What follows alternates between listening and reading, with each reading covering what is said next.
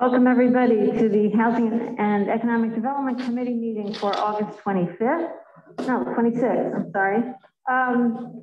It's good to see everybody here, the last meeting of August. Mike Sigler has asked to be excused. And we do have a couple of changes to the agenda, but Katrina, there's no public comment? Okay, all right, thank you. Changes are on your desk. We have two resolutions that are related to the Chamber Foundation's Micro Enterprise Grant. And one is making a negative declaration of environmental significance, and the other is delegating to the Grant Review Committee the power to conduct environmental reviews. So with apologies that we didn't get to send this to you earlier, but I hope they're not controversial. Could I get a motion to add these to the agenda? Moved by Shauna, seconded by Annie. And all in favor of adding? That's unanimous. Thank you. We would put that together with under 11 with the Chamber of Commerce related to that grant. So thank you very much. Can we get a motion on the minutes from July 22nd? Moved by Shauna, seconded by Annie, seconded by Henry. We'll let Henry do it. With Michelle, compliments to Michelle for doing a comprehensive job on the minutes. Any suggestions or changes? All in favor then of the minutes? That's unanimous. Thank you. Wow, we're moving right along. The county administration, my understanding is that they didn't have any particular report, but I just want to see, I see Lisa's on the call, Amy's on the call. If there's anything you'd like to raise and update us on about committee business or anything else. Good morning. Good morning. I can give just the briefest of updates, just hitting on a couple of key areas in terms of COVID. Our EOS, the county's Emergency Operations Center, is back into full swing, seeing active cases of COVID. And our health department is still holding upcoming pop-up clinics, but we'll be tapering off of that and focusing on the contact tracing and case investigations. Working with our higher educational institutions as students are returning into the area, and working with schools as they are reopening in the fall. We know that we are also finalizing the details of the county's mandatory vaccination and testing program. And what's important for the legislature to be aware of is that the federal declaration has been extended through December, allowing our testing to be reimbursable, at least through December. So we continue to work on the details to operationalize our mandatory vaccination and testing program.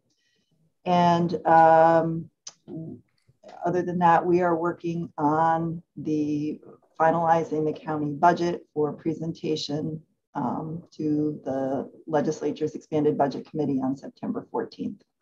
So. Thanks very much, Lisa. Appreciate the update. Questions or comments from committee members? Annie. Thank you, Martha. So, Lisa, I see our active cases keep going up just about every day, and with 32 new cases since yesterday and 186 active cases we're reporting. A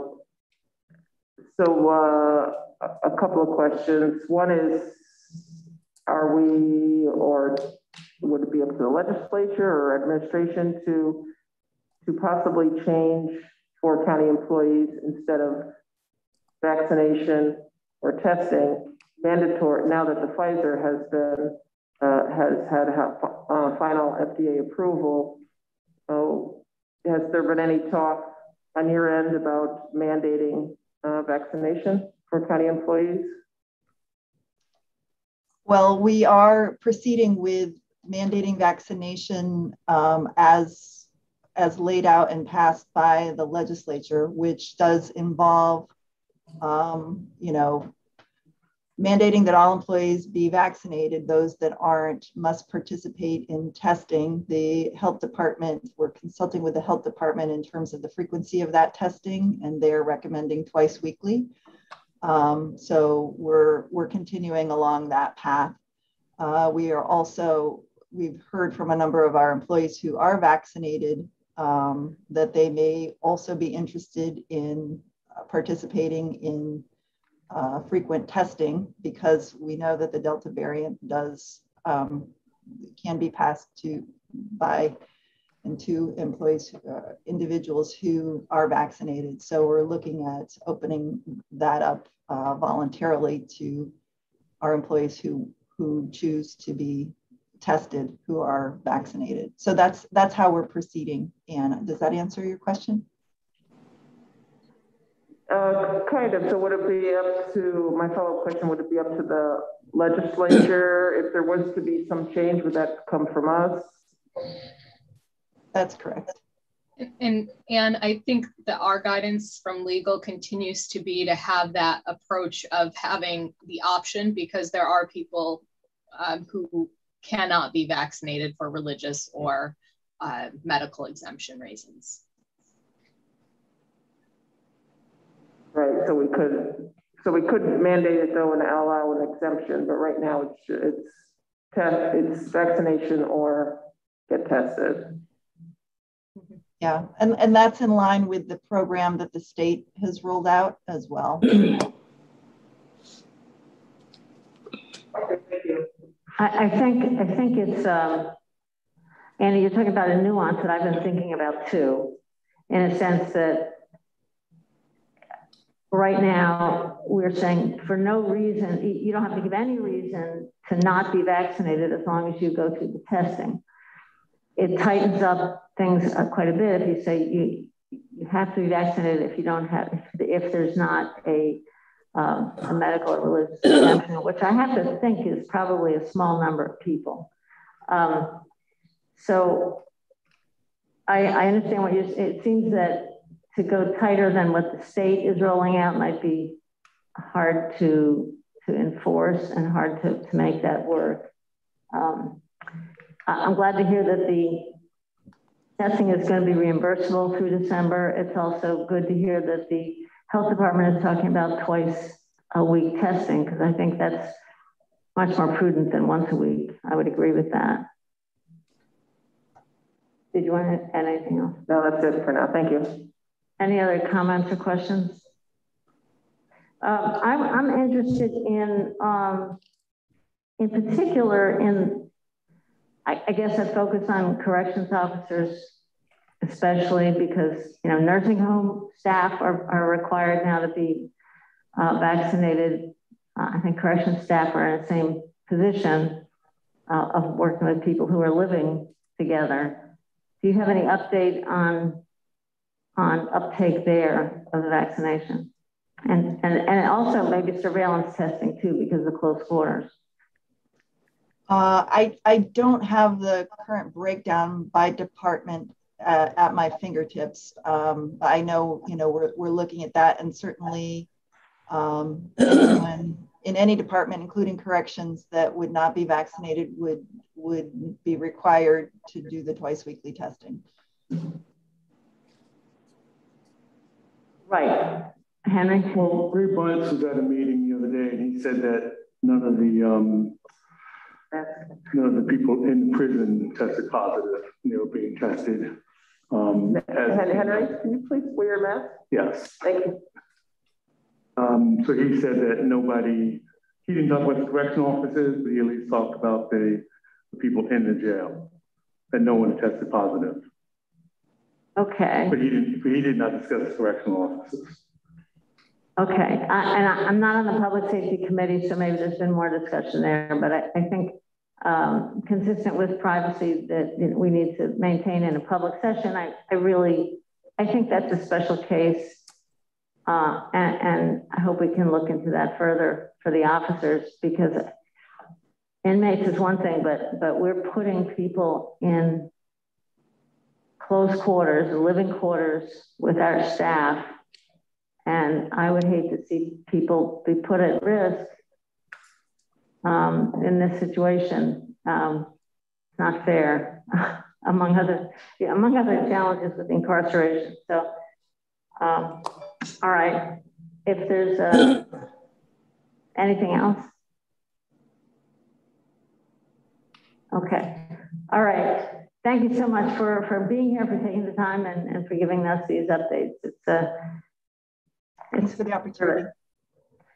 It's a sad turn to be back to doing COVID updates, but where we are. I have just a couple of quick things on the chair's report. The document that Michelle emailed you this morning, along with the resolution additions, is just a one-pager from INHS. Member Johanna Anderson came to us last meeting and gave us a verbal update of where their projects were, what was in the pipeline, and a request for $2 million in flexible funding.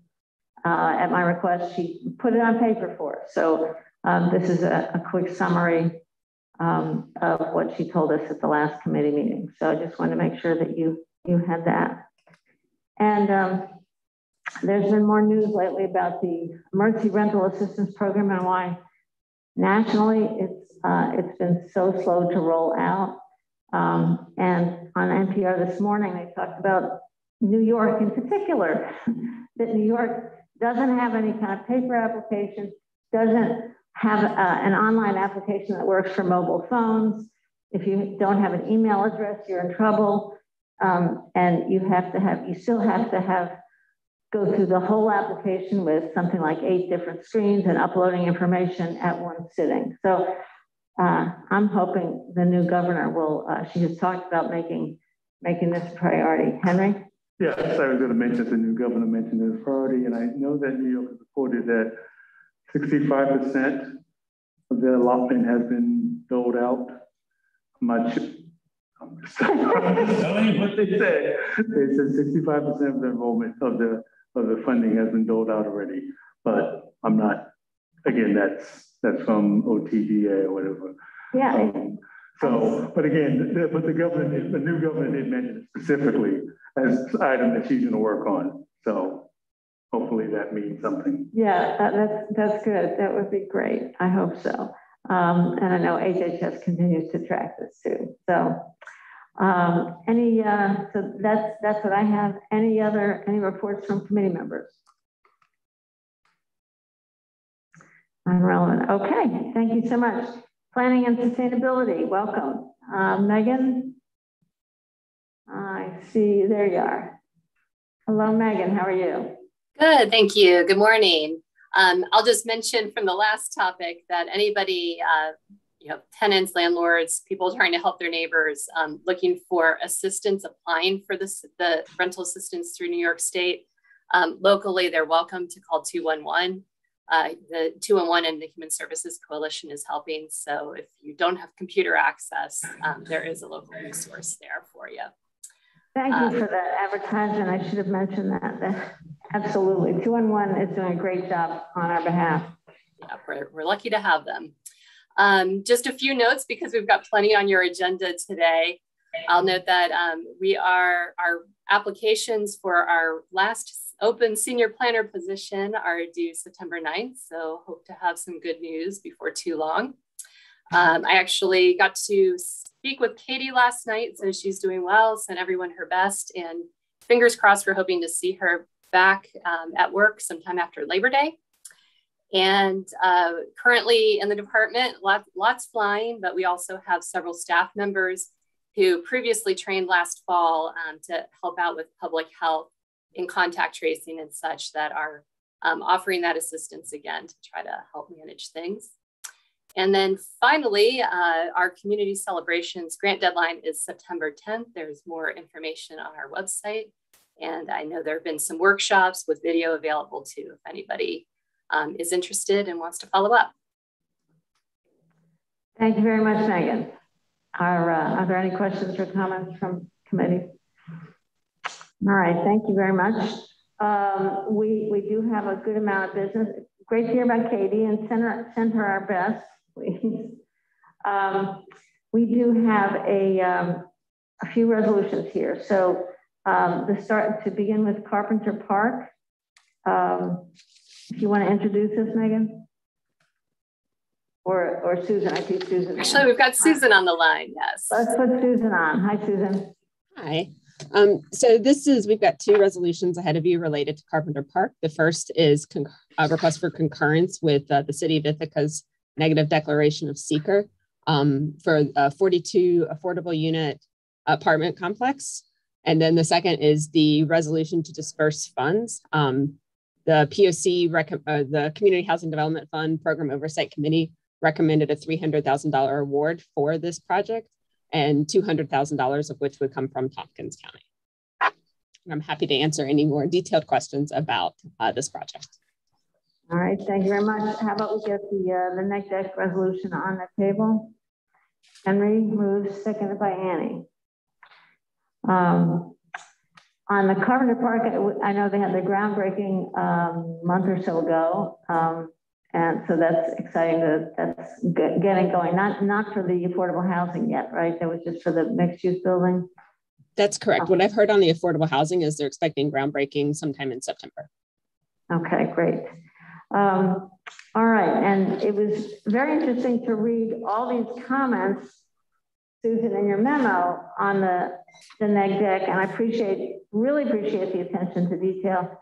I had emailed Susan about what happens with these. Is there filed anywhere a corrected FEAF? And you said no, our memo just goes along for the record. If you want to clarify.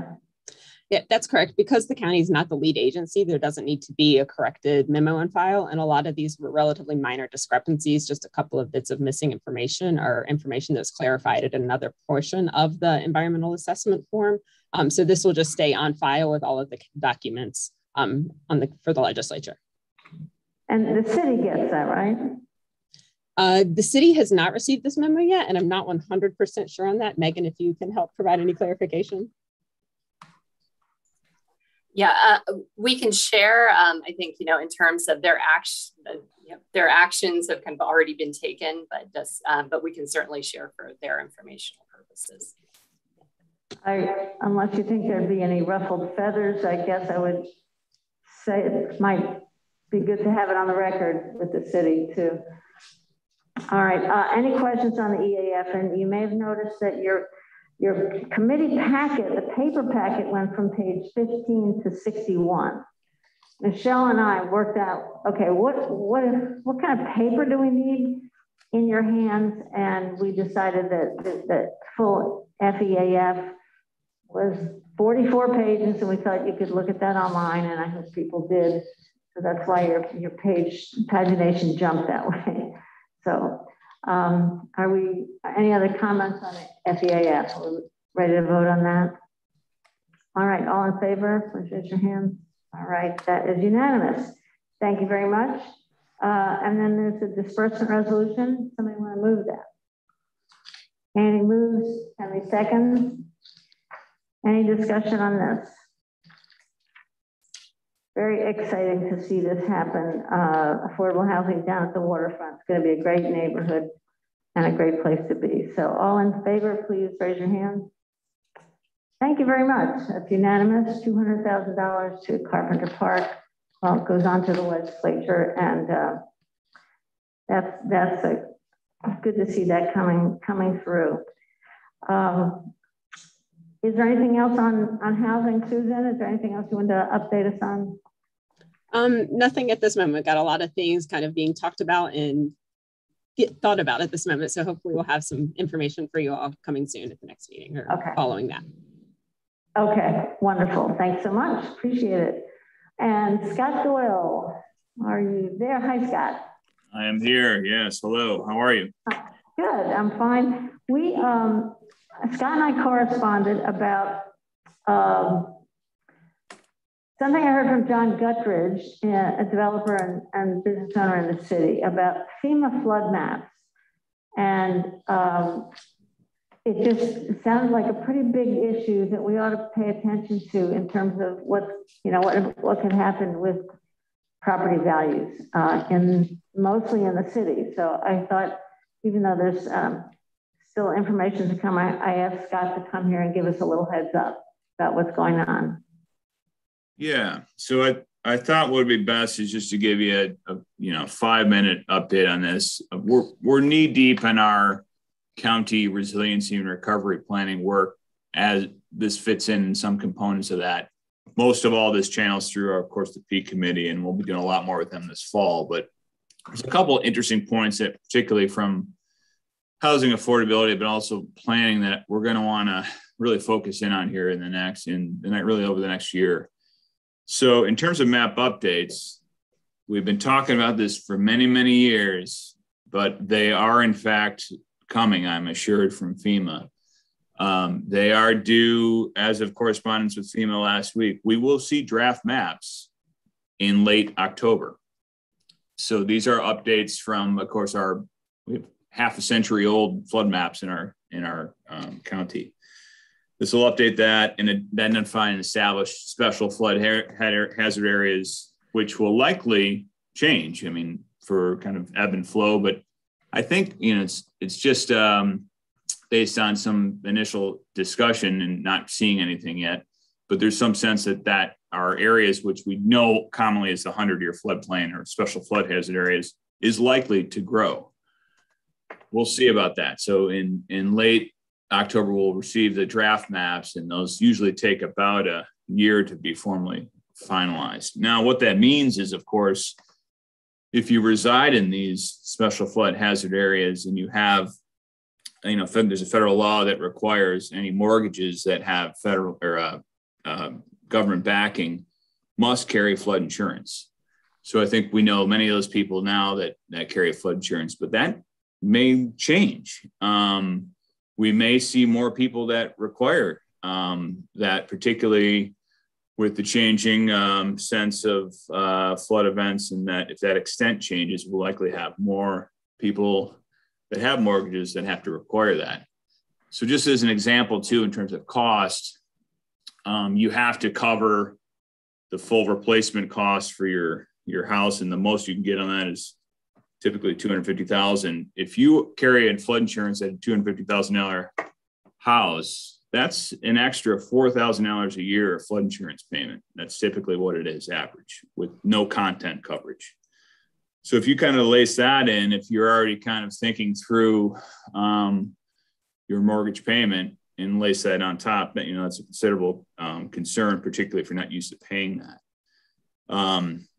So that was the second piece I wanted to bring up. The third piece is one of the things that we hear a lot about, you may be hearing about in the media, is this risk rating 2.0 program that basically FEMA is going about how the insurance rates, how they value those differently in a much more equitable and I think more detailed way. We've had some initial analysis on this, and we'll certainly get a better sense as this gets closer. This will likely take effect this fall as well. It's likely to push more kind of insurance payment on kind of some higher users in different higher end properties in different parts of the country. Based on what we've seen in the sense so far here, it will do little to change kind of those rates locally. It looks like that will likely be a reasonable shift and actually could be potentially better for us too. So the fourth point I wanted to just bring up about these changing rates, and we certainly don't know the extent of this, and we'll do some analysis of, hey, how many potentially more people might need to be carrying flood insurance as we get these maps out. But just want to give a sense in terms of what we can do about that. Well, the obvious first piece, once we get a better sense of where these risk areas are, we need to continue to avoid those areas. We need to continue to clarify that with local governments to avoid building in these spots, of course, but also we need to do kind of more proactive flood mitigation in those areas for people where houses are, of course, living there. There's a third thing I want to just bring up, that we're doing some analysis as part of our resiliency planning work that'll be really interesting too. It's evaluation of a program called the Community Rating System. Now, this is a FEMA program that local governments, not counties in our state, local governments can enroll in, do particular things, documentation, particular flood mitigation, education awareness measures. And if they do that, they save across the board a certain percentage of rates for people on carrying flood insurance throughout their entire municipality. Now, it's often starts off at about a 5% discount rate or something like that. And it goes up based on how much effort you do. It's not really utilized that much in New York. My sense is the reason for that is it's a pretty decent administrative lift to do this. We do have communities throughout our region that do that, but they're not that many. As a part of our work, we're going to be working with the community to evaluate what that looks like and how that could be managed as a part of this program to get a sense if this makes sense for our area and what type of effort it would take place in. So you're going to hear a lot more on this front, particularly when this meeting comes out in late October. But I think Martha's right to just flag this as something that's going to be something you want to certainly track on the housing affordability front, to think about how flood insurance impacts our local development market. Happy to field any questions on that too. Thank you so much, Scott. We just approved $200,000 for Carpenter Park, which might be in the floodplain. Okay. Thank you very much for that update. This is really important. Committee members? Yeah, thank you for that update. Just extrapolating out $4,000 a year at $333 a month. Yeah, that's just somebody's cost for their mortgage and insurance. So anyway, I don't really have a question, just astounded. Thank you. Yeah, it's definitely something. Absolutely. John? Hi, Scott. I was also wondering, is this going to change the way that we're building houses as far as materials? Are they going to be built on like pier foundations? Like, are we going to see an increase in the building of new homes? Yeah, so that's a good question. And that's certainly a more detailed question for kind of your local building officials. But absolutely, if there's certainly, we hope to see less and less of this, building activity in these areas, but those areas that are affected, even in close proximity to, have to be built a certain level above base flood elevation. So what's really helpful on these new mapping resources is we get a much clearer picture of those elevations really by parcel. So we'll get a better sense of how those things need to be built and how high up they need to be built. But, some communities certainly throughout the country too, talk about kind of how buildings are built, what they require in terms of dry flood proofing, wet flood proofing to allow, waters to move in and out. But I think you're right. At core, you will see potentially in these regions more elevated structures because they have to comply with those requirements to be higher than that base flood elevation. Thank you. Hannah, do you have anything? Annie just pointed out this might be another reason for countywide code enforcement to talk about helping people understand these kind of issues. And by the way, I was planning to mention that we will be looking at that next month. CJ Randall, who from the town of Lansing, who brought this up earlier this year, wasn't able to come today. So she has it on our calendar for the September meeting. But Dave, do you have your hand up, Dave McKenna, or just playing with your camera? Okay, all right, thanks, Dave. I want to point out, it's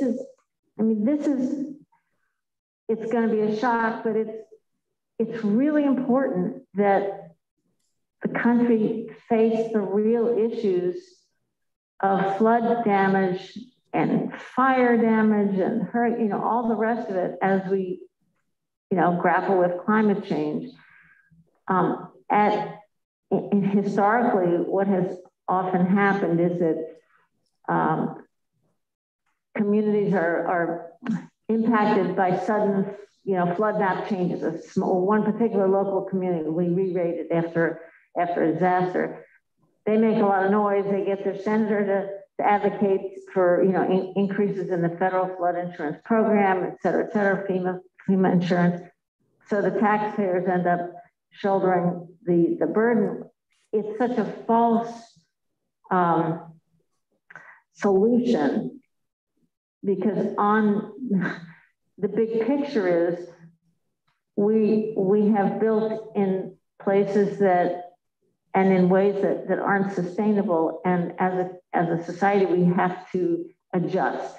It's going to be really painful, especially because sort of like an Earth with tectonic plates, where we haven't had gradual movement, we're going to have sudden movement on these maps and these rates.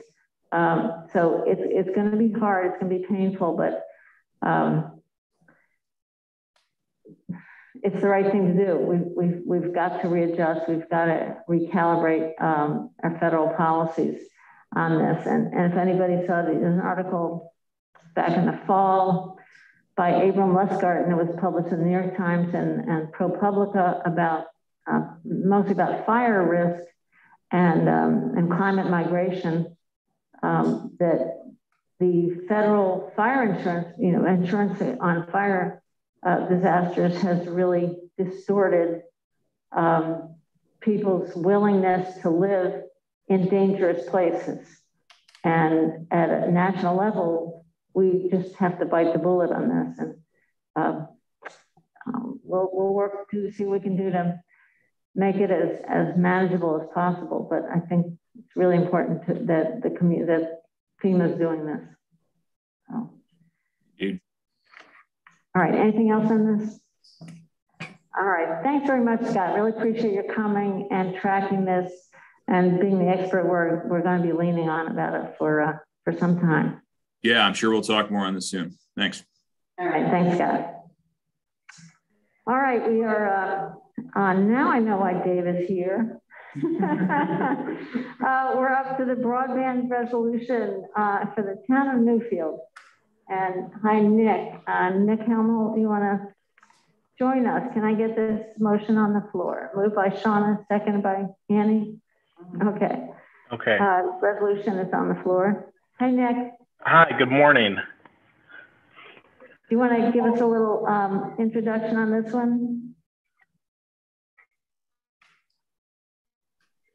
Yeah, absolutely. I'll give you. I'm going to leave my camera off, but hopefully. So yeah, this is a resolution here to expand broadband internet service in the town of Newfield. This is a request for $75,000 to help 180 households in the town of Newfield. A little bit of background on this, as you are familiar with, earlier this year, the department began a study of broadband countywide with Fujitsu and Southern Tier Network. And following the first component of that study, the market assessment, we paused the study and took a step back and said, we should really start looking at what our existing internet service providers potentially can offer in terms of helping to expand to address the underserved pockets of the county where we know there are gaps. So following up on that, we had a outreach from Point Broadband, which is a company formerly known as Clarity Connect, and they brought to us a proposal for a portion of the town of Newfield to expand to approximately 180 households in the northeastern portion of the town. It's a fiber to the home solution. So this is, very high speed internet with the potential to expand in the future as technology requirements grow. The remainder of the funds for this expansion are coming from two sources, primarily Point Broadband itself, but also a small portion from the Rural Digital Opportunity Fund, which identified a small portion of this area as eligible for that grant. So roughly the county would be supporting approximately 25% of the total cost of this project and an approximate cost of $416 per home. So I believe we have, it looks like from my screen, we have Chuck Bartosh from Point Broadband here as well to answer any other questions regarding the technology or deployment. I will also mention in your resolution, we did our legwork on seeker for this in advance make sure that this was type 2. I'm sorry, you're breaking up. We heard you did a seeker. So happy to answer questions. All right, we didn't hear what you said about the seeker. Just that this is a type 2 action. There's actually a specific classification for telecommunications in our type 2 listing. Okay, thank you very much. Chuck, good to see you. You want to give us a couple sentences on this project? Yeah, I'd be happy to. I missed part of what Nick said because I got a call right in the middle of when he was starting. But I'll try to give a real brief overview. The total cost of doing this is $295,000. RDOF provides about $5,000, so it's not a whole lot. There's actually turns out to be 190 unserved households in this area. The problem with the Fujitsu study is they just went to national databases, which are notoriously poor. And in fact, a lot of these areas are claiming to have high-speed service because of satellite service, which nobody's missing high-speed service if you count satellite. So it's kind of frustrating. We did a physical walkout at the encouragement of Mike Ellinger. So we actually know exactly who does and who does not have service in the town of Newfield. So this is strictly to help people who don't have any service. And it's pretty much the only way they do it or get it. And as Nick mentioned, this is a technology called Active E, which means every single customer gets a dedicated fiber, which means it's essentially a forever technology. It can never really be surpassed with anything that's envisioned in the next 50 years. So that's basically the plan. All right, thank you, Chuck. Questions from the committee? Henry. Yes, Nick, are these homes covered in the Fujitsu study? So yeah, the Fujitsu study identified this area as underserved area in its study. Okay. Yeah, if I could, this is Chuck, just to insert there, a lot of these households were not identified in the Fujitsu study. Some were, but a lot of them were not identified, which is unfortunate. And that's one reason why we did that physical walkout. Yeah, so and it's absolutely accurate. In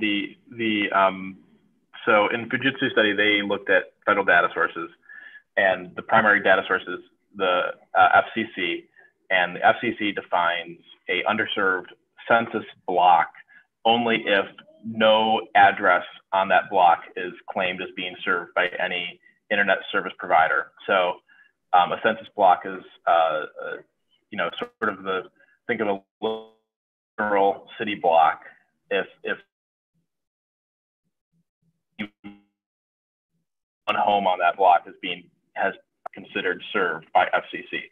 It's a known limitation of FCC data, and it's why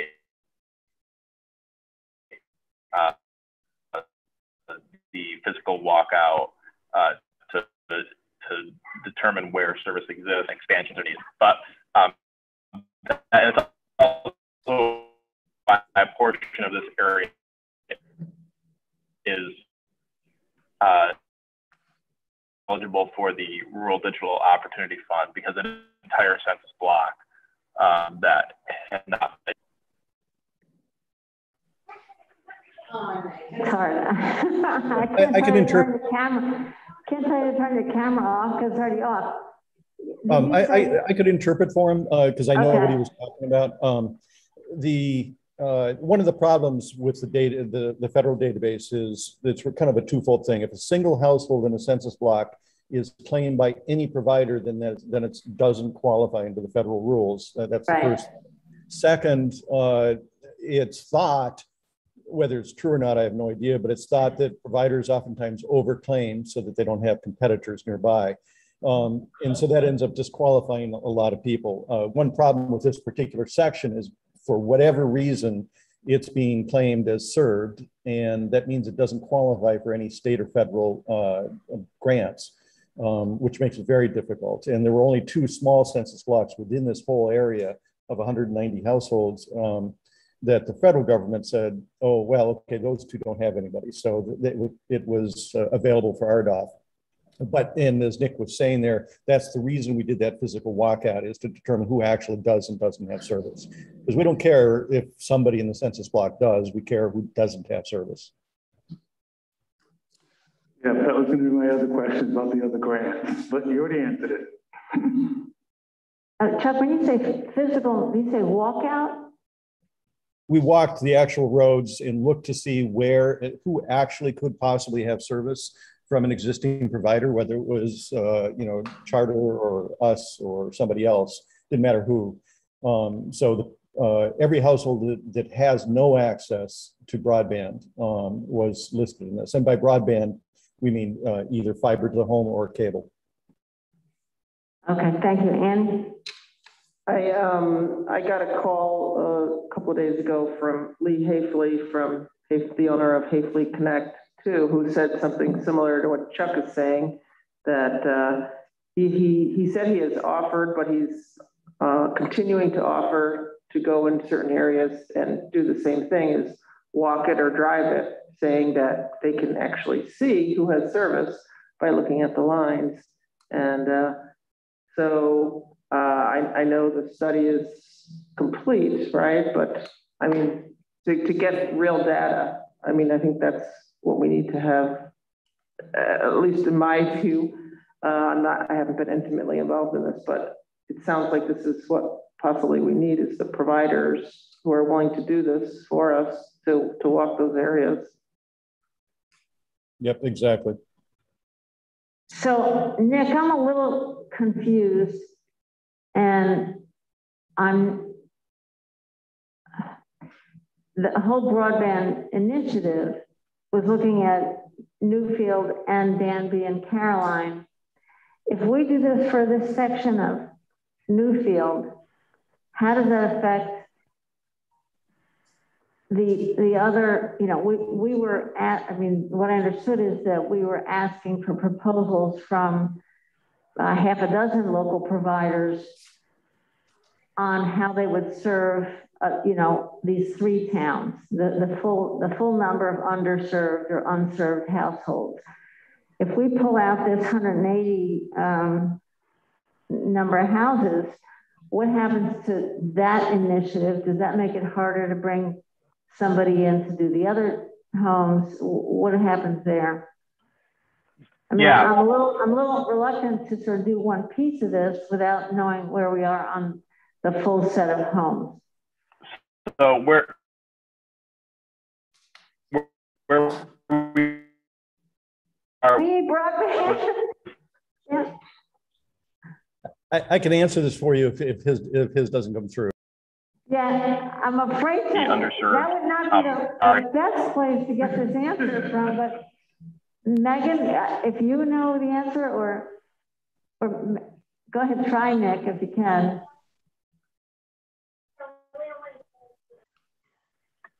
Can you hear me? Yeah.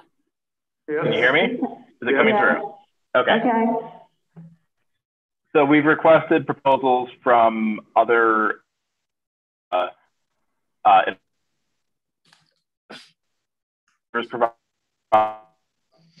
I think the big question is here, the big elephant in the room is how do we get for the remainder of the underserved portions. Nick, I tell you what, we're having a hard time hearing you.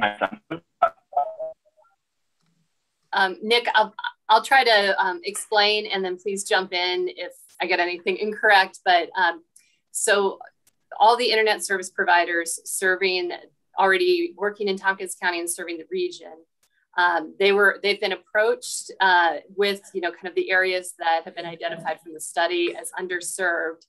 And so yes, in this case, Point Broadband has a short-term kind of opportunity. That was the time-sensitive nature. We're expecting to hear from other providers for other areas of the county hopefully in September, and start figuring out which ones, just based off the networks, where they're serving, where it would make sense for them to expand, that serve different corners of the county so we can reach other pockets as well. And I think Chuck can probably speak to the kind of the time sensitive nature of this one opportunity that for, a pretty low cost per household had arisen. And that's why we kind of fast tracked this, realizing that we think other parts of the underserved geography are likely to receive proposals from other service providers who are more serving those corners of the county, basically. Right. So Martha, I think that's Martha, right? You got a mask on, so I'm not 100% sure, but yeah. It sounds like it. All right. So when a provider goes in, and basically these are network extensions. And so the only people who are going to serve an area are people who are already basically there in some sense. So it's not like you're going to say, oh, in the county, we've got, 1,000 households. Do you want to make a bid on it? Because nobody will bid that way because it's way too expensive. And so, for example, in parts of Caroline, there's no way I'm going to do it because Hafley's right there. And Hafley would do that, not us. In this particular case, we've got crews in the area now, so we can do it less expensively. And that's the time-sensitive nature of this, is we don't have the mobilization costs that are actually pretty high generally to get crews out to an area. So because they're still there, we can actually use them now. In a few weeks, that won't be the case, and then I won't be able to do that.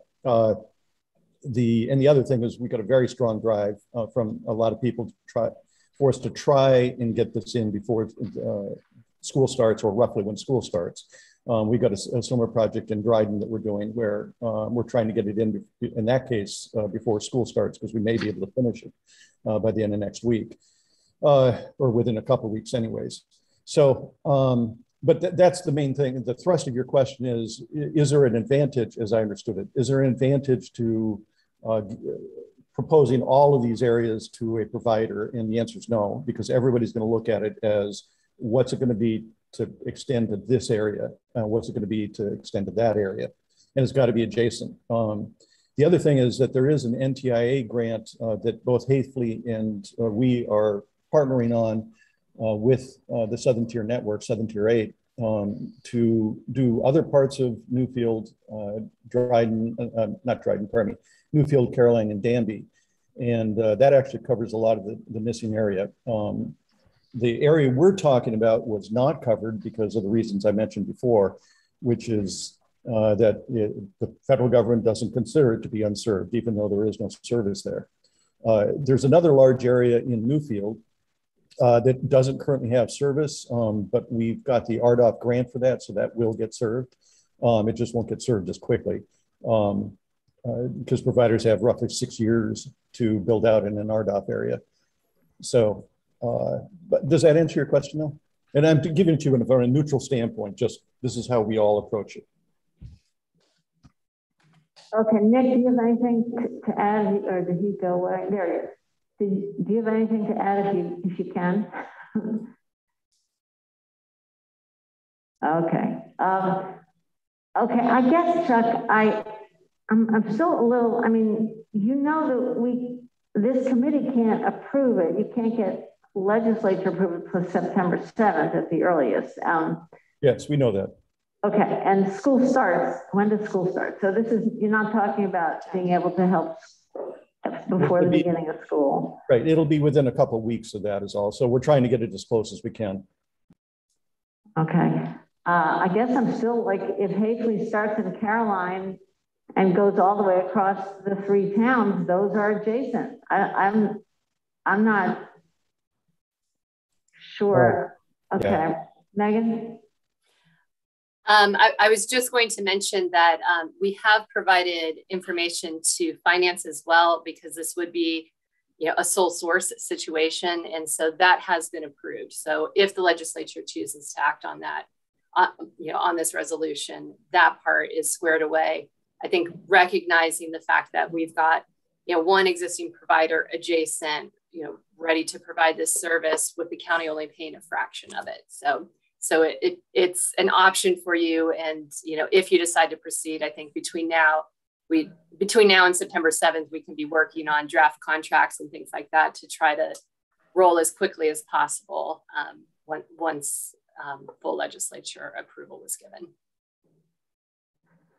Thank you, Megan. Shauna? Yeah, I am going to vote for this resolution. I think that it's really a step in the right direction. Newfield is one of the poorest areas in our county, and certainly it is a school district of need. If this is one step that we could take to help students get online, constituents of Dave McKenna get online, then I think it's a great first step, and I'm willing to support that, as I would with Trumansburg or Dryden, and I hope that we would do that for each other. Just a second, Dave. No, it's not about not wanting to support it. My worry is that by chopping off one piece of the potential business, does that weaken the RFP responses we get from other providers to say, oh, well, you know, not going to include Newfield, then I'm not going to either, I might not even apply, whatever. So that's my worry. That's one reason we kind of do an open bid and see all responses at the same time and compare them to each other. This is cherry picking? I don't know. So I'll probably vote for it and then wait to get more information by September 7th. But Dave and then Henry. Yeah, Martha, thank you. I've been reached out to by Sonny Miller, who's a technology teacher in Newfield, trying to find some way to get broadband extended to the unserved areas. I know the town has talked about it considerably, and I actually referred people to Anna Kelles to see if she can help with it. I think it's just a good thing, and to quote an old thing, you can eat the elephant one bite at a time, okay? I don't think this is cherry picking at all, even though it is my district, okay? It's just, it's a big project, it's a lot of money, and it takes a lot of effort on these guys' parts. I know how much work Chuck did on it before, and looks like he's in there again doing the same thing. So I support it. I hope you guys can. That's all. Thank you, Dave. Henry? Yes, Megan or Nick, did this proposal come under the analysis that we were asking for providers to give us their reports or to bid on things this summer? Sorry, Henry, you said it. Is this area part of what we've asked other providers about as well? Yes. Yes. Yeah. So Nick, please please interrupt if I'm incorrect, because I will say I've come to this late with Katie and Nick away a bit, and I know Jonathan's also participated in this conversations, but I believe, you know, the entire identified area, all of the identified areas in the county were shared with the providers, requesting, you know, information about which they might be willing to expand service to, and what would be needed to kind of close the gap to make that actually happen. So this is, you know, kind of the first one out the gate, basically. And we know you talked about September 7th. Do we know when the other proposals will be in? There wasn't a set date, I think, like a deadline to respond, recognizing that we want to get all of the areas served, and not set a deadline that, you know, people don't meet and then certain areas are left out.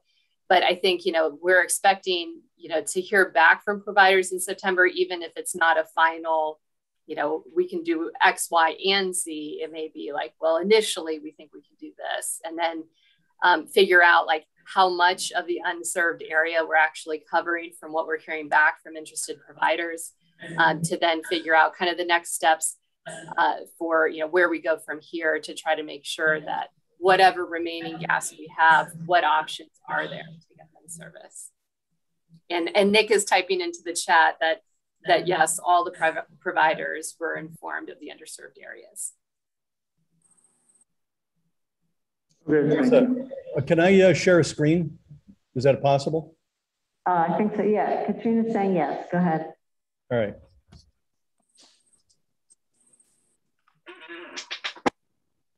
All right, so this is the area in Newfield that we're talking about right here. And these are where the planned build would be.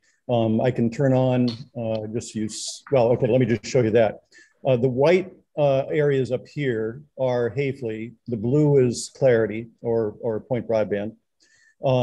And the point I'm trying to make here is that a provider like Hafley and me are not going to intentionally overbuild ourselves, because what's the point? These customers are already being served. We're actually right there, which is why this is convenient for us and why it's so much cheaper.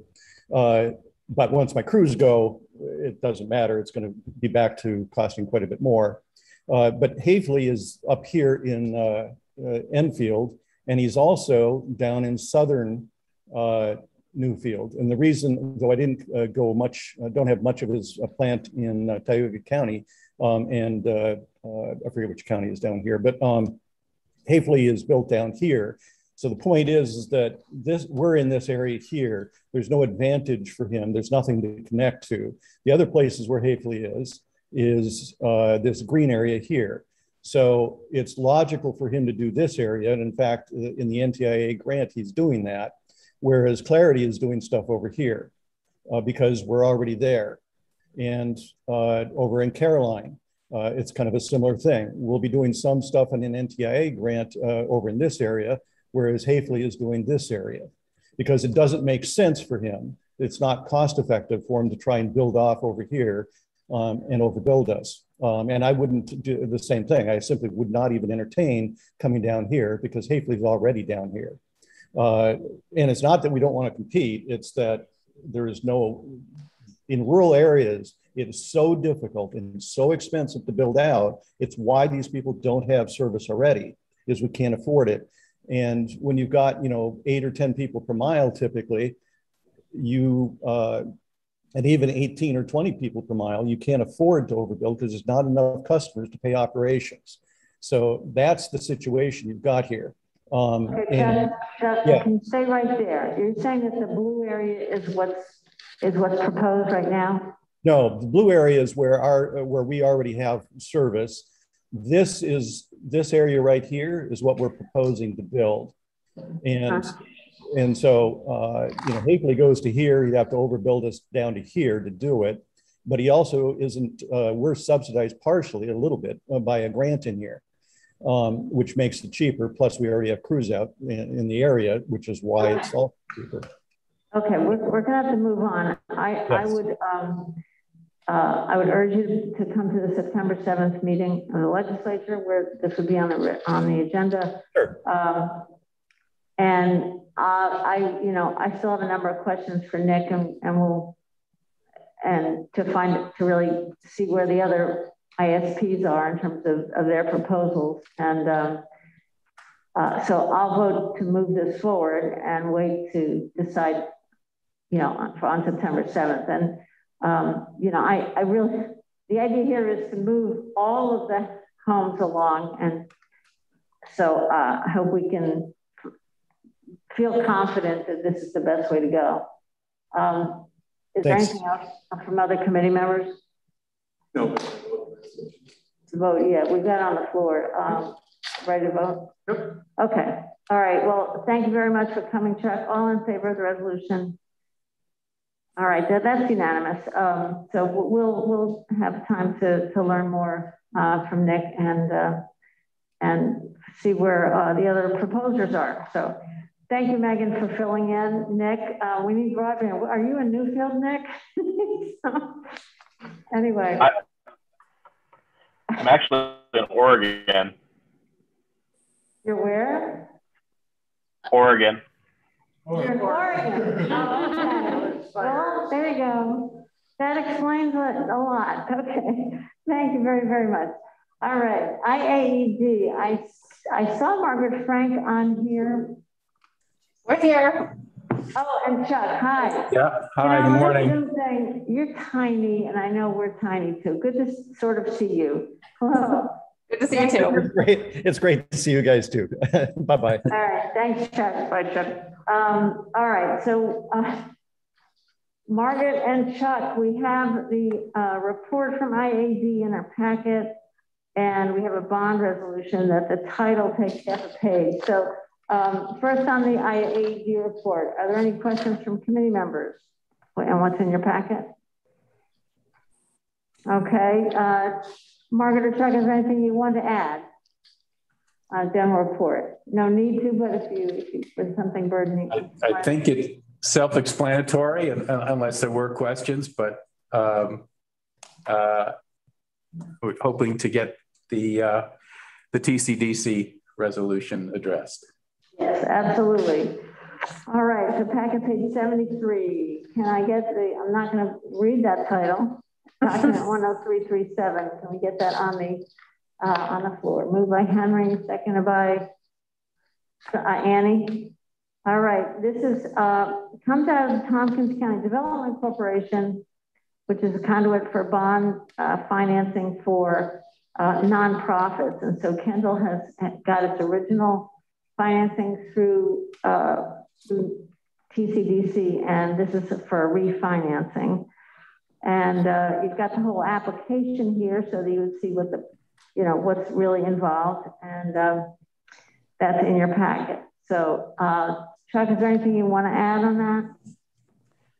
I think it's self-explanatory. Again, we do not execute the bonds. We are the conduit.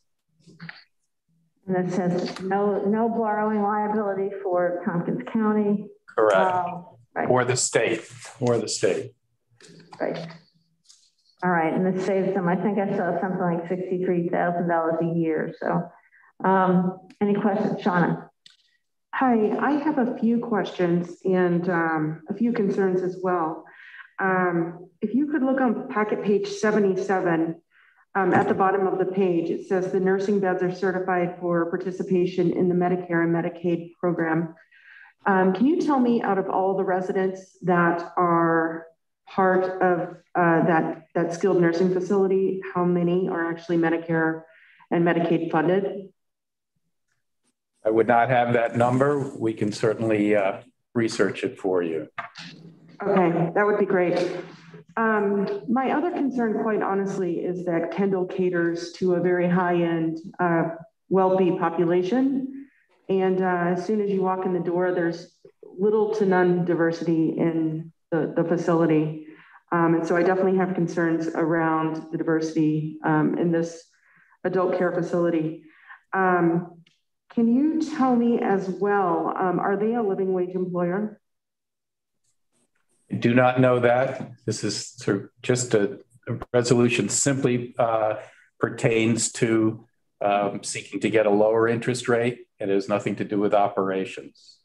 I understand that. They are paid, page 85. Are you willing to pay a livable wage as defined by AFCU? And yes, it's checked. Okay, you see the salaries there. The lowest is $29,000. So yes. Okay. Yeah, if you could get back to me in regards to the Medicaid and Medicare. Certainly. That would be important to me. Thank you. Yeah. All right. Are we ready to vote on it? Any other questions or comments? All in favor, raise your hand. All right, that's unanimous. Thank you so much. Enough pages on that one. Thank you, Chuck and Margaret. I appreciate your being here. Welcome. Thank you. Okay, take care. You too. And now on to the Chamber of Commerce. Got Jennifer. Hi, Jen, how are you? I'm good, thanks. How are you? Good, good. All right, we're up to packet page, whatever it is. I'll get there. Packet page. I think we're on 98. 98, does that sound right? Yeah, page 98 and the pages that we added at the beginning of this meeting. So can we get document 10338 onto the floor, acceptance of this grant? Moved by Annie, seconded by Henry, by Shauna. Okay. All right, we've got the resolution on the floor. Or wait, Megan, should we do this in a different order? Yes, please. If you wouldn't mind moving 10345 first. That would give you the negative declaration to then move on to the next one. Okay, is that accepted as friendly? Is that what we'll do move the neg deck first? Okay, so moved. All right. If we're changing the whole resolution, do we need to hold the one that we just put on the floor, or just wondering what procedure? I believe another one? You can pull the one that you just put on the floor. All right. Go ahead and pull the first one. We pull the first one. All right. Okay. And move the neg deck. Okay, I'll put that one. Okay. Put that on the floor with Sean a second. Okay. All right. Great. So this is pretty self-explanatory. Also, anything special we should know about this? I don't think so. There's, summary in the memo. I want to thank Megan for her help, and also Jonathan has been helpful in terms of just sort of making sure that we're following the right processes for both accepting the grant, but also the environmental review. I think just worth noting is that because we don't know yet the nature of every single project that's going to come through, we're making the best environmental review recommendation that we can at this time. And should we encounter any projects that require additional review, we will, look at those on a case-by-case basis. Just so everyone, just to quickly revisit this, each of the project criteria is going to exempt construction by and large, and the funds are available for furniture, fixtures, equipment, inventory, and working capital. And so the type of projects we anticipate seeing they really should not have any negative environmental impacts. So just sort of want you to understand the thinking that went into the resolutions that are before you this morning. But we need to get through the environmental and also formally accept the grant so that we can really get this program going and begin to start the entrepreneurial training programs and support some microenterprise development throughout Tompkins County. So we're excited. Well, you've been working on this a long time, Jennifer. The number of steps is like always just daunting. So thank you for staying with it. It's a big deal. We appreciate it. Any questions on the neg deck from anybody? All right, all in favor of the neg deck, 10345. That's unanimous. Thank you. The next one is the delegating to the Microenterprise Grant Review Committee the power to conduct environmental reviews and to make award decisions for specific project applications to the Tompkins County Microenterprise Program. So somebody want to put that on the floor? Go ahead, Annie. All right, Henry first and Annie seconds. So go ahead, Jennifer, you want to, Megan, go ahead. Yeah, I was just going to say, because I think you just, if I heard correctly, you moved and approved the neg deck. So if we could do the 10338, the acceptance, and then third, do the committee. That way you'll have accepted the grant before you set up the committee for it. That's a good idea. All right. I was wondering, Megan, I'm glad you spoke up. All right. Did you hear that, Katrina? We pulled that. We'll start again. We should just ask Megan what's next. All right. None of this is going to go in a minute because I'm going to look too incompetent. I'm sorry, but all right, Henry, you moving the right one then? Yes, I'm moving 1033A, acceptance of New York State Home. Yes. All right, and seconded by whoever seconded. Okay, accepting the grant. Yes, this is the fun part. Thank you, Megan. Dave, you've unmuted. Did you want to say something? No, I didn't have anything going on. Okay. All right. Great.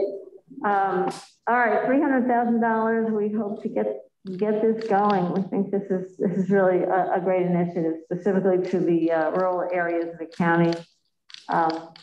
Did you want to say anything else, Jennifer? Not at this time, unless anyone has any questions. Several of you have been at many meetings where I've talked about this grant, and we're supportive of the original resolutions to put the application together. So I really just, unless you have any questions, I think I'm ready to move forward. Okay, fantastic. Annie? I just want to say, as Martha already said, the number of hoops and things to go through this, I think it's been about almost a year since you've been working on this. So I thank you for your diligence and helping the community in this way. It certainly has been over a year at this point. I just want to again mention, without Megan's support at the planning department, particularly as you know, every county does things a little bit differently, and all those interfaces between us as the subrecipient and the county as the actual recipient are really important, and we all need to be on the same page. So it certainly isn't just me, and Megan has provided a tremendous amount of support as well. So I just want to be sure she's recognized. Thank you, Megan, also. Awesome. Great teamwork. Really appreciate it. And I would note, I think it must have been the HHS meeting or somewhere, you mentioned that the one hope is that you might be able to get a few more family home daycare providers out in the more rural areas. This can help encourage somebody to set up a daycare home. So that's one possible business.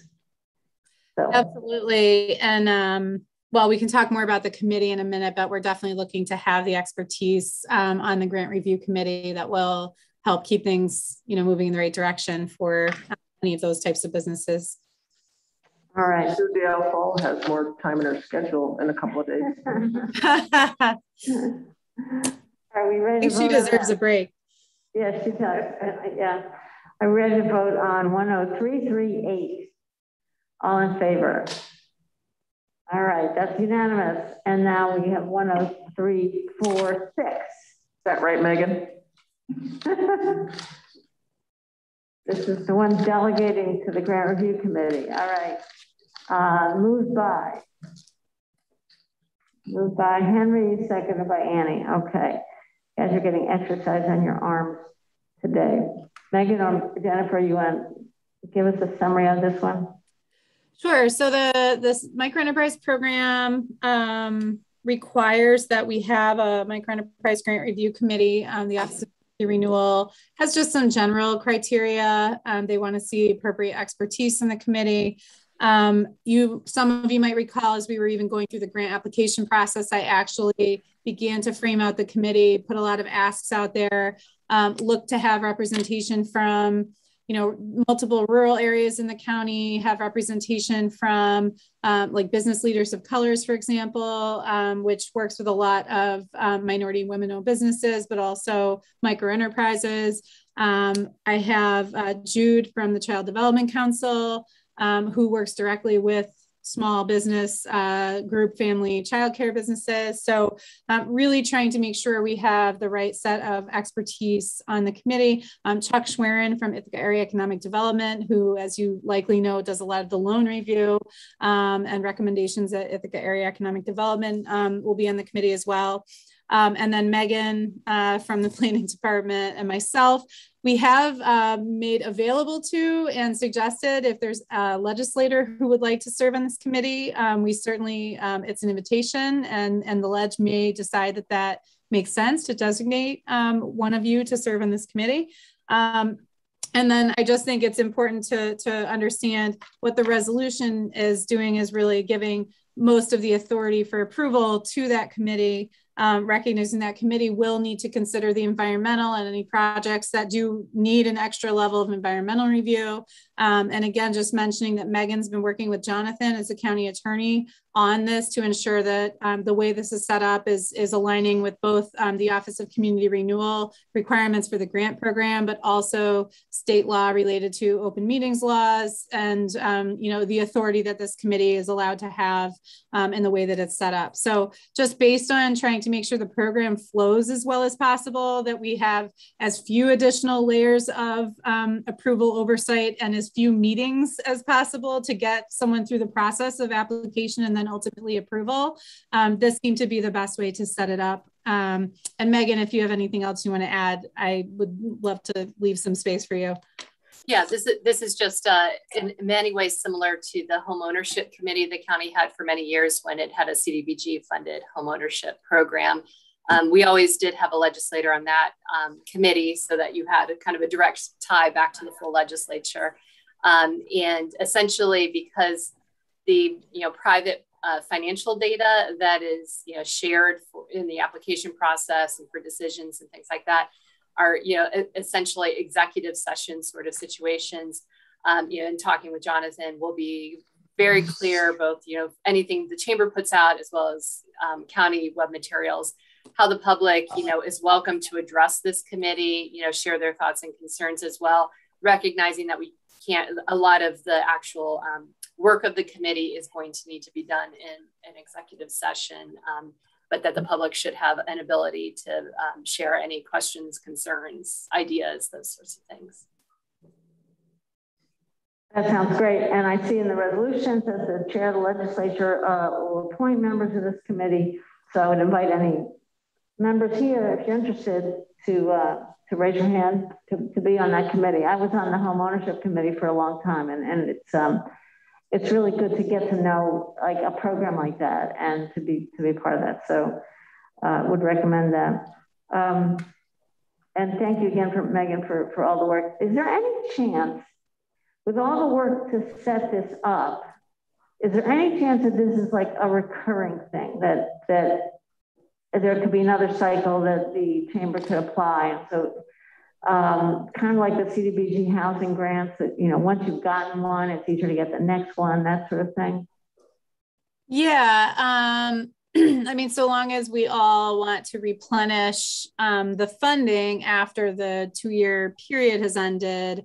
And I think they probably usually want you to wait until this cycle is complete and closed out before you would reapply for additional funds. But we always had a microenterprise either loan or grant program running in my prior role. And, you know, once the funds are expended, if we, you know, are successfully able to identify enough applicants and meet the program requirements and it's all going well and the county and the Chamber Foundation want to continue working together, I definitely could foresee, you know, so long as the funding's available, that we would want to apply for another, you know, $300,000 or 200, whatever the number is in, I guess it would be 2023 or 2024. Yeah, and I'll note that unlike the housing activities arm of CDBG, this one doesn't have set deadlines for applications. So it's a more open process. So if we spent down early or something like that, we could also have that conversation at whatever point with the state. So there's not, it's an open funding round essentially. That's good. Okay. All right. Very good. Well, let's get this money going, right? All right, anything else from the committee folks? Ready to vote? All in favor? That's unanimous. Thank you very, very much, Jennifer. This is, you know, exciting. Next step. So wonderful.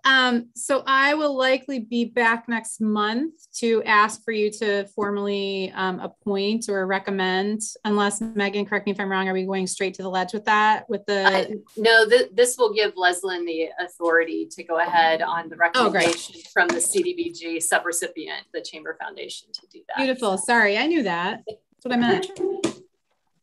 Well, if anyone there would like to serve on the committee, Annie, you know, just let me know. I looked at her when I said that, yes. All right, don't go away, Jennifer. Our next topic is tourism, and I don't see Nick. And if Megan, do you have any report from him, or I could hand the microphone back to Jennifer, but yeah, I would say there's no formal report. I think Nick was planning to bring something more formal next month, kind of doing the alternating months cycle. And so I know he's, you know, staying attuned to recent survey data and things about what's happening in tourism, you know, across the country, really. And so I think we'll have, you know, more information to share as that goes on. Apart from, I know we've been fielding calls at the office for the Community Celebrations Grant, and that workshop was held, and the workshop materials are available online as well. So. Okay, and so Nick is doing research on tourism in Oregon. Is that what you meant? He's actually pitching in, although he's on vacation. Yeah. I'm sorry, he's what? He's on vacation, but wanted to pitch in for this meeting on the broadband piece. Well, that was sweet of him, because that's 2 hours earlier there. So that's very nice that he came on. Did you want to say something, Anne? Oh yeah, and there was no STPP meeting this month, so. Okay. Well, Jennifer, we've got, you know, 10 minutes. Do you have a few words on what's going on with CVB or what have you? Okay. I can wait. Okay. Go ahead. Oh yeah, I guess I was just going to say, so it just happens that Peggy is also away this week, but I can tell you the CVB has been certainly rocking and rolling with, promoting the area, with improvements to our website, with, both creative campaigns for the coming season, but also looking forward to, the winter and into 2022.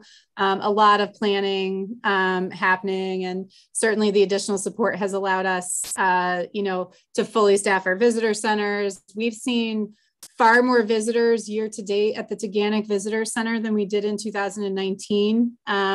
Just forget 2020 altogether. We are higher than 2019, which is, just reinforces that people feel safe here. They feel safe doing outdoor recreation activities, and they love New York State parks. So that's been very busy. We're just still in rebuilding mode. I will say, the pervasive need and continuing concern from this industry is the workforce issues that everyone's having. We all know that there are so many causes for these issues, but this is both a short-term and a longer-term concern area. I'm sure many of you have noticed, if you've, tried to go out to eat or support our local businesses downtown, that operating hours are still reduced. The restaurants are sharing who's open when and who's closed when, so that each of them may be able to realize more business on the days that they are open. But the staffing shortage is pretty universal in that industry. And I'll just say, just more globally, people are hiring everywhere. It's not only this industry, but it's a lot more noticeable to all of us, right? Like, we don't walk in every day to most other types of businesses to figure out how many people are they missing or how hampered are their operations. It's really obvious in retail, restaurant, and that type of business. So, I think we're still having a lot of conversations in the economic recovery group meetings, the tourism recovery meetings, about how we can creatively support that industry, how they can, consider innovating, and what opportunities to sort of do some longer term problem solving they will have, because it's not just going to suddenly change in October. So I'd say that's probably all I need to share, unless anyone has any specific questions. I'm sure there'll be a more comprehensive tourism report next month. Okay, thank you, Jennifer. Annie? So Jennifer, for your grant committee, unless there's somebody else here on this committee that really wants to do it, I think you've piqued my interest that I'd like to be involved. Well, it makes sense with your background, but you were also the legislator who was, I think, most interested in supporting this from day one. So certainly you'd be welcome on the committee, but I wasn't expecting you to answer right now. Wanted to give you an opportunity to say no. So, but thank you for that. That's great. Well, since we have a city rep and a town rep, and I'm leaving the legislature, Annie was the one, but also you have expressed a lot of interest in this over the month. So thanks, Annie. That's great. Anything else from other folks for Jennifer? Well, I'm glad to hear that the visitor centers are fully staffed. That was, our hope in moving money out last month. And the workforce issues, it's really interesting. Are you saying that restaurants are kind of coordinating, like, if you're open Monday, I won't be open Monday, so that they're, trying to stagger so that they're helping each other in a sense? It's quite apparent if you go down there on certain weekdays. I can't really speak to the level of coordination. I believe there is some communication. If you were to go down to Restaurant Row, for example, on some weekdays, there are certain restaurants open and very full of customers, both indoors and outdoors, and others are closed on those days. And then you might go and find other restaurants open. And so I think it's both responding to the staffing concerns, but also probably helping maximize revenues on the days that they are open as well. So, it makes sense, certainly. And it's just been, for the last 18 months, it's so many businesses have had to decide, whether it was worth being open at so many different intervals, right? You need a certain volume of customers, a certain amount of to support the amount of inventory you have to keep and the amount of staff you have to have on at every one of those hours in order to even have your door open. And so, you know, I appreciate that people are being smart and making, you know, good operating decisions so that they can sustain in the long term. Absolutely. And let me just, so with somebody in the schools, this Ithaca near schools open September 13th? The 9th or 10th. 9th or 10th. I thought I heard the 13th. That's so late, you know, Labor Day is late. And so that it feels like, okay, once school starts, people will be, you know, readier to apply for jobs. We still haven't seen that happen yet. So in other parts of the country, schools are already open, but here we still have a couple weeks to go. So yeah, you know, and this is just my thinking on this. So take it or leave it, but I think people expect a really immediate shift once school is open or once unemployment benefits, the enhanced benefits go away, et cetera. My theory is it's going to take a little bit longer for a couple of different reasons. Number one, people don't maybe immediately need to run out and start looking for a job. A lot of people have been able to build up some additional savings. And, you know, whether it was additional child tax credits, additional stimulus, additional unemployment, people maybe have a little bit more than they've had prior. And it also takes like 4 to 6 weeks sometimes to get through a hiring process, right? To actually get out there, start applying, you need some time. And then the actual interview and hiring process can take quite a long time, as you all know. And so I think it's going to be late fall before any of those impacts are really clear, whether we're seeing a big increase, and it might even be into 2022. I just don't expect on September 21st, all of a sudden, you know, people are going to have a lot more staff walking in the door. It's going to take a little while. Right. So. Right. Okay, Sean. I think also a lot of people are apprehensive to send their kids to school knowing that unfortunately schools could be closing within 2 or 3 weeks, or classrooms could be closing and their kids could be back home. And it kind of sets them up for, you know, either being terminated or not being able to go to their job or take care of their kids. Yeah. I think that's a good point. And I think the mask mandate for New York is a level of comfort. I think it's going to make it a lot safer and less likely for us to have to go remote again. Well, the mask mandate plus the vaccine mandate and or testing requirements intensifying, you know, hopefully will give people some more comfort. But the best thing to give people comfort is to get our caseload back under control in this county. Yeah. I know your team is working hard on that, but and I will say a thing. I'm heartened to see. You know, I've been keeping track of the caseload at the colleges. It's not the college students and it's not the staff at the colleges that are the bulk of what we're seeing. You know, and I haven't seen a lot of chatter in that regard in the community, but I think sometimes we're very quick to point fingers in those directions, and I don't think that's what the data is showing right now. So, yeah, I hope we can all do do all the things we know that work to get this back under control. Yeah, absolutely. I had just that conversation a couple of days ago. That's right. All right. Thank you so much, Jennifer, for being here and for doing this grant work. This is really important, and we look forward to seeing some fun results. Well, thank you all for your support, and thanks for this extra quality time with you all. Have a great day. All righty. Take care. Take care. Thanks. All right, let's see. I see Carol Cameron and Joe Mariana in little black boxes there. Hi, Joe. How are you? Hello, Martha. How are you? Good. And Carol, are you there? Let's see.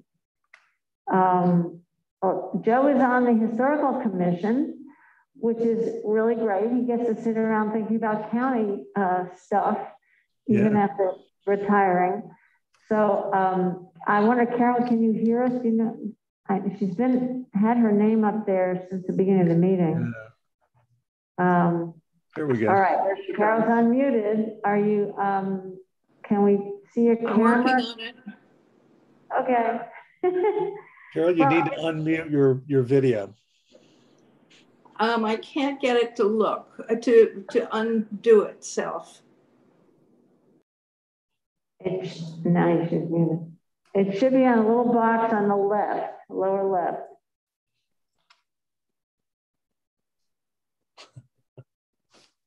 Hello, Carol, there you are. But although you're still muted.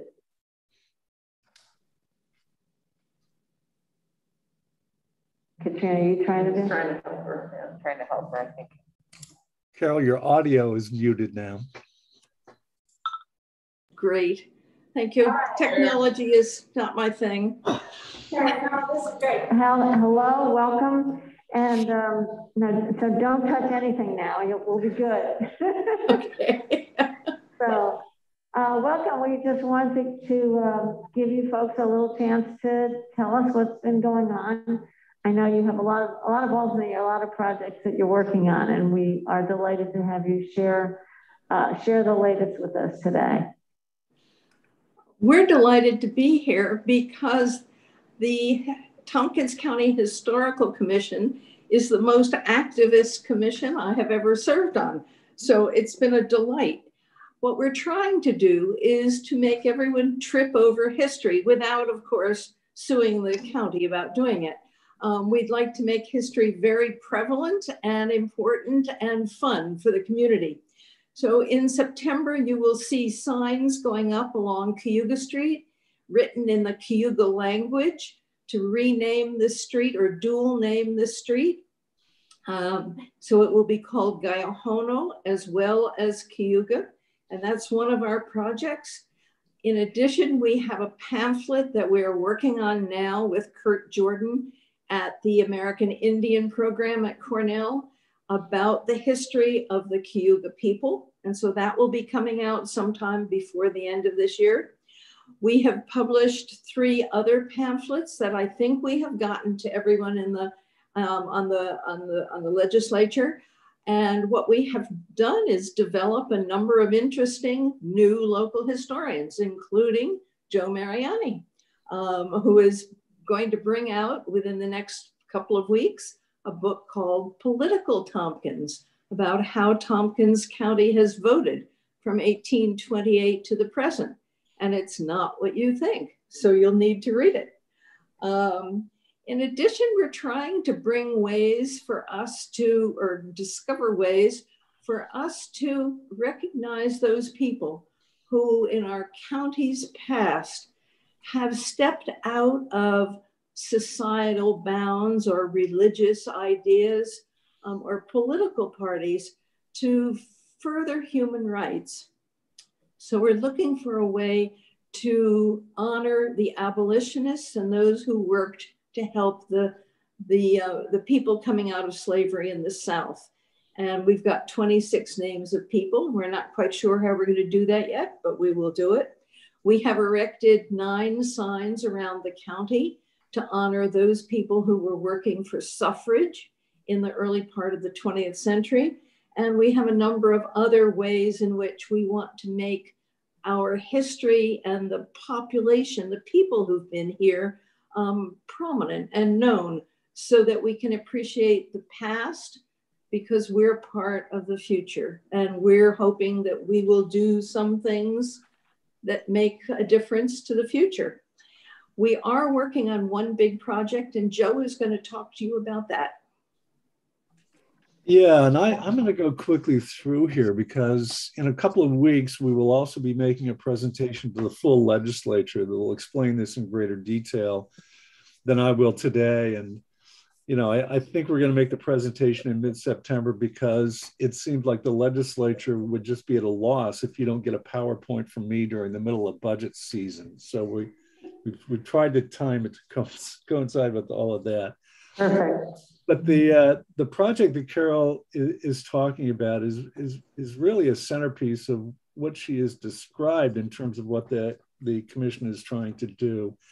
The commission itself had a really rich discussion about a year ago after the George Floyd tragedy about monuments and what monuments of the future should be and who we should be celebrating as we think about monuments in the future. And it was really a fascinating discussion. In fact, we YouTubed it. So if you ever want to see that, it's actually pretty interesting to watch. But coinciding with that, we have been contacted by an individual who wishes to remain anonymous, who has made a very substantial contribution to design and place 2 statues within Tompkins County. The statues that we're talking about, actually the money that's been committed by the donor has a few strings attached to it. The statues must be sculpted by a nationally recognized artist, because the donor is interested in the beauty of the community, but also in these works of art being draws for people, contributing a bit at least to the tourism effort. They need to reflect the progressive values of our community. Carol talked about civil rights. Need to reflect the progressive values. Need to honor those who have been marginalized, who have been under-recognized and underrepresented as monuments have been developed in this country. And to celebrate people who have spent at least a part of their lives in Ithaca. And with that, a tremendous amount of momentum has already occurred. We are working with an artist who in fact is nationally renowned. Her name is Meredith Bergman. She has a major piece in Central Park and other pieces throughout the country, including the US Capitol, Boston, and so forth. She is a renowned artist. We are working— What's her name again, Joe? Meredith Bergman. She is Boston-based. Thank you. We are working with INHS for INHS not only to be a host of these statues, to give us a place to put the statues, but actually to be the owner of the statues. So the donation of the works of art would be to INHS. And we've had great discussions with them about that relationship. We've involved the artists in those conversations. And so we're moving with good progress with INHS on that. We believe the statues can be erected within the next 3 years. So we've got a good timeline. And we've begun to identify subjects. The first one has actually been identified by the commission. And it would be Frances Perkins, who many of you would know as the first woman to serve as a US cabinet secretary. She was the architect of FDR's safety net programs, of Social Security and the minimum wage, and a number of the programs that are currently administered by Tompkins County were the works of Frances Perkins, who spent the last years of her life in Ithaca teaching at Cornell. So we've identified one subject of the statue. The second, though, the donor and the commission would like to represent the community of color. And so rather than identifying who that subject would be, we'd rather ask than tell. And we're beginning conversations with the community of color, beginning with the community leaders of color, to talk about who appropriate subjects of that second statue might be. And so the project is pretty well along. Placements are fairly well identified. One would go in front of Breckenridge Place on that INHS location. The second would go at INHS headquarters on Clinton and is it Geneva, Carol? Yeah. So the locations are pretty well established, and looked at. The artist agrees they'd be perfect locations for the works that she is contemplating. So again, we will provide you with additional details at the full legislature meeting in mid-September, but did want to begin making you aware of what looks to be a major initiative that will be occurring here over the next few years. Joe, that's really exciting, Joe and Carol. And I did have a little heads up earlier from Carol. This is really, it gets better and better the more I hear about it. So this is going to be really, I'm sure will be a tourist draw and just part of the really special nature of our community. So thank you for that collaborative work and the vision to make this happen. This is fantastic. Any questions or comments from committee members?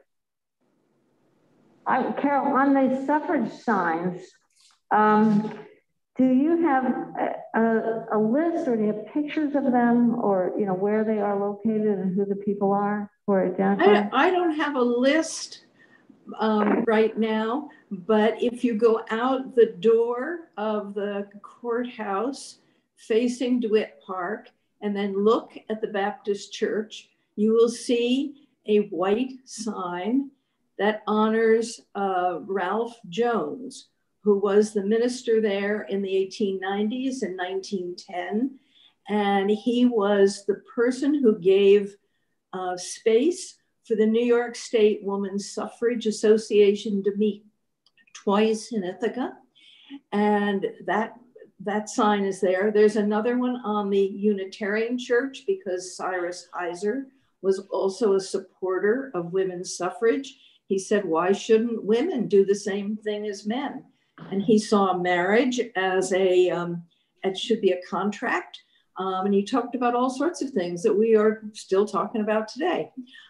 There will be 4 signs at Cornell, 2 at Sage College, because the 2 women who took over organization after Elizabeth Cady Stanton and Susan B. Anthony died were Harriet May Mills, who graduated from Cornell in 1879, and Isabel Howland, who graduated in 1881.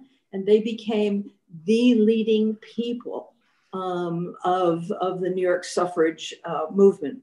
There also is a sign in Dryden for Libby Sweetland, who in 1898, I believe, ran for school commissioner and won, was the only Democrat to win with a Republican sweep of the elections, and served for a number of years as a spokesperson for both education and suffrage and temperance.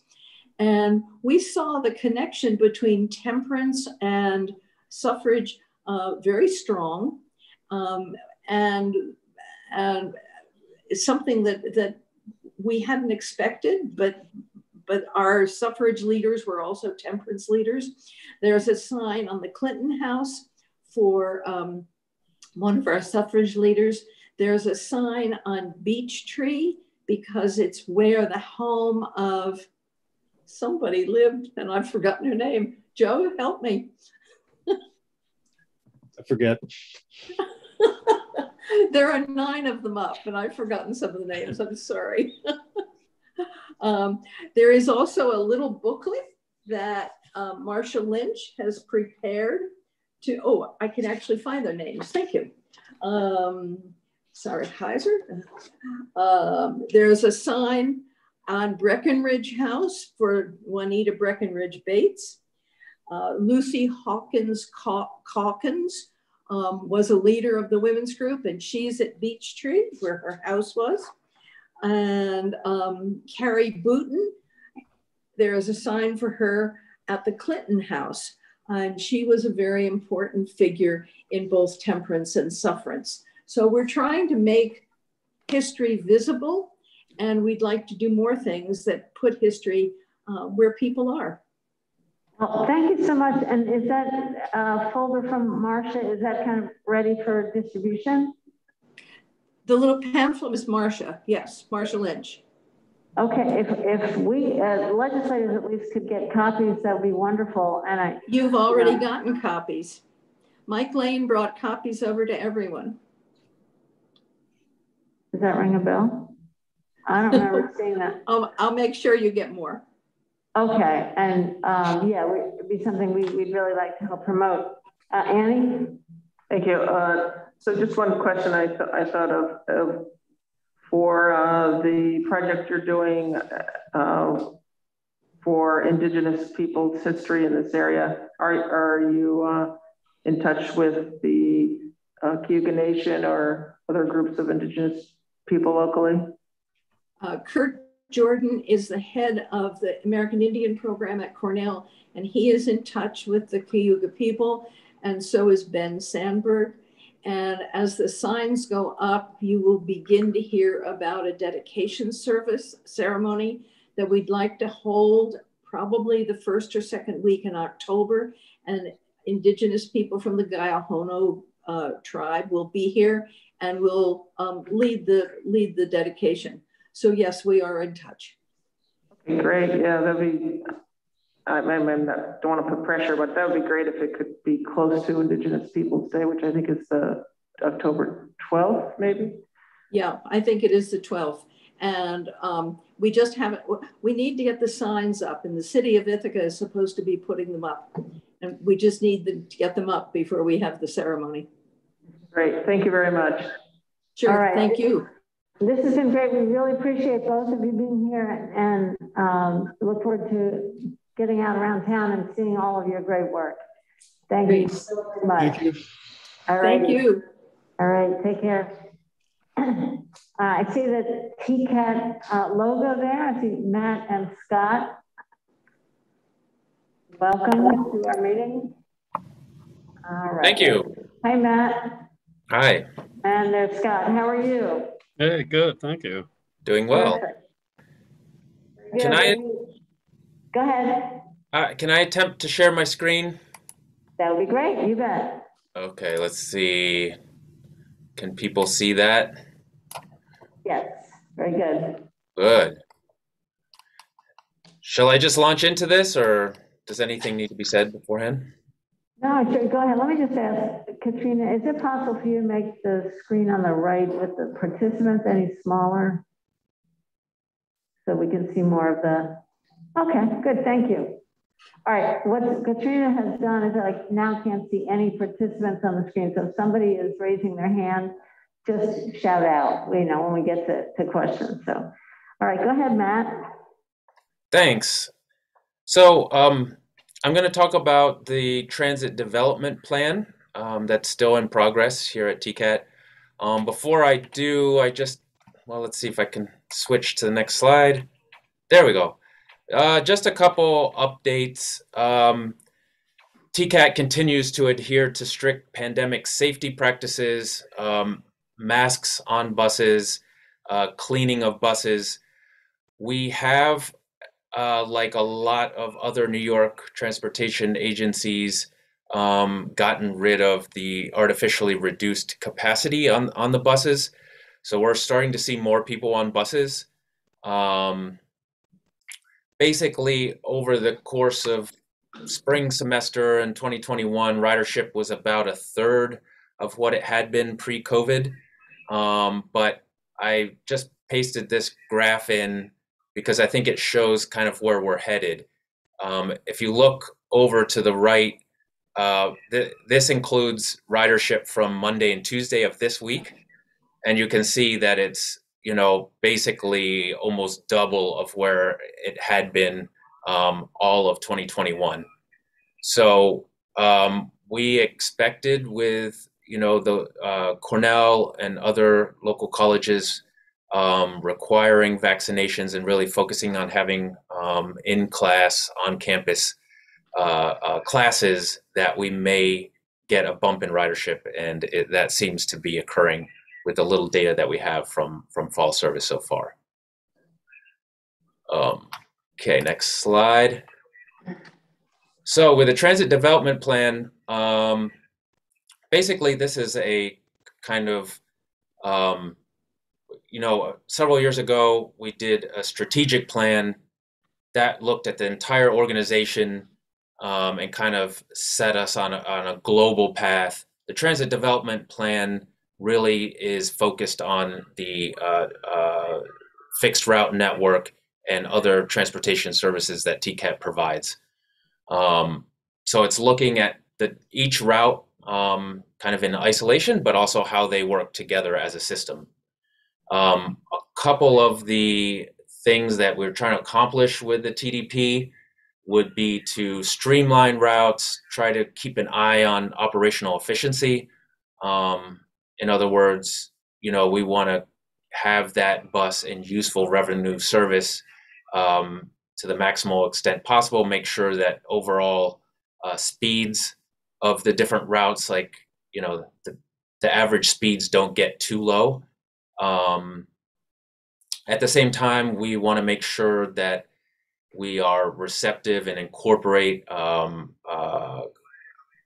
feedback and comments from the general public, but we also had a transit advisory committee, which included planners and transportation professionals from all of our local stakeholders. That group has met 4 times over the course of the planning process. We also, want to ensure that transportation options for vulnerable communities throughout Tompkins County are taken into consideration in the plan. And a couple other things here at the bottom. One of the things we noted is that we have a couple routes that really have ridership that kind of is far beyond most other routes. And this was particularly true with our Route 30. And it seemed like a good basis with which to kind of create an enhanced bus corridor.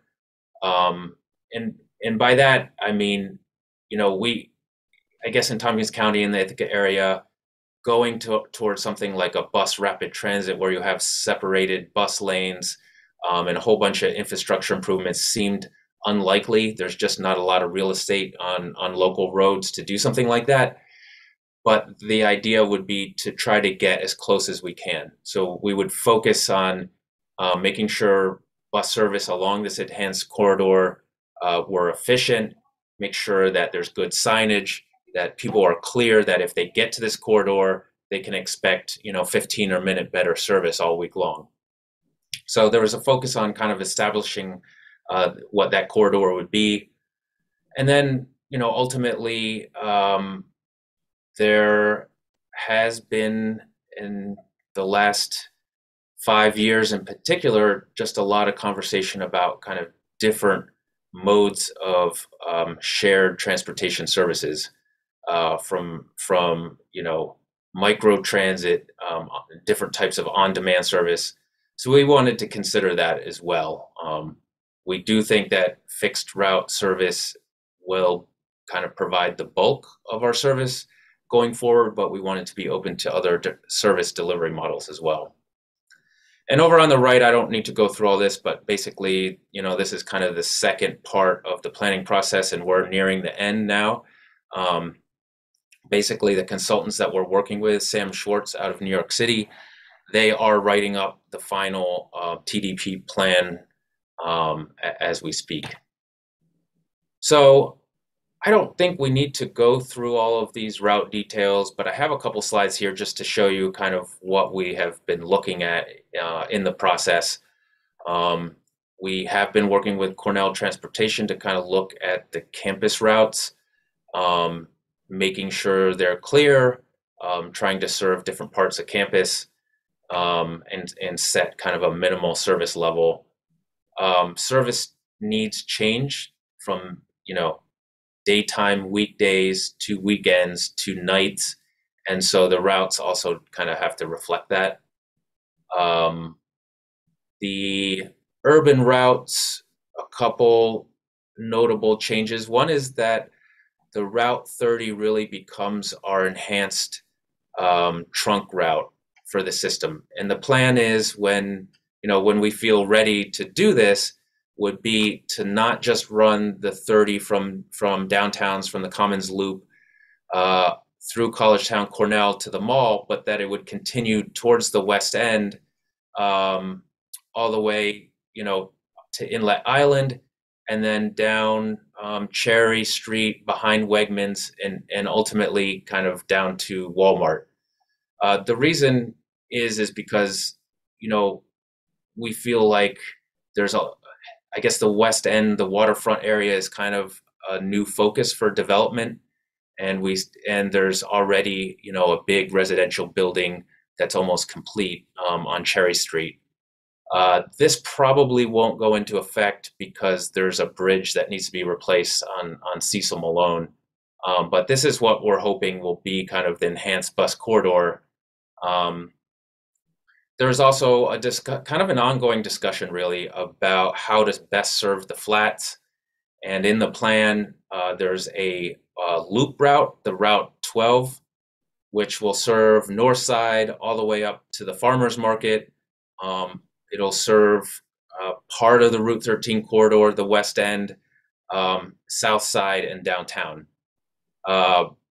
We are discussing whether, you know, this makes sense as a fixed route, loop route, or, you know, would it be possible to do some kind of on-demand service?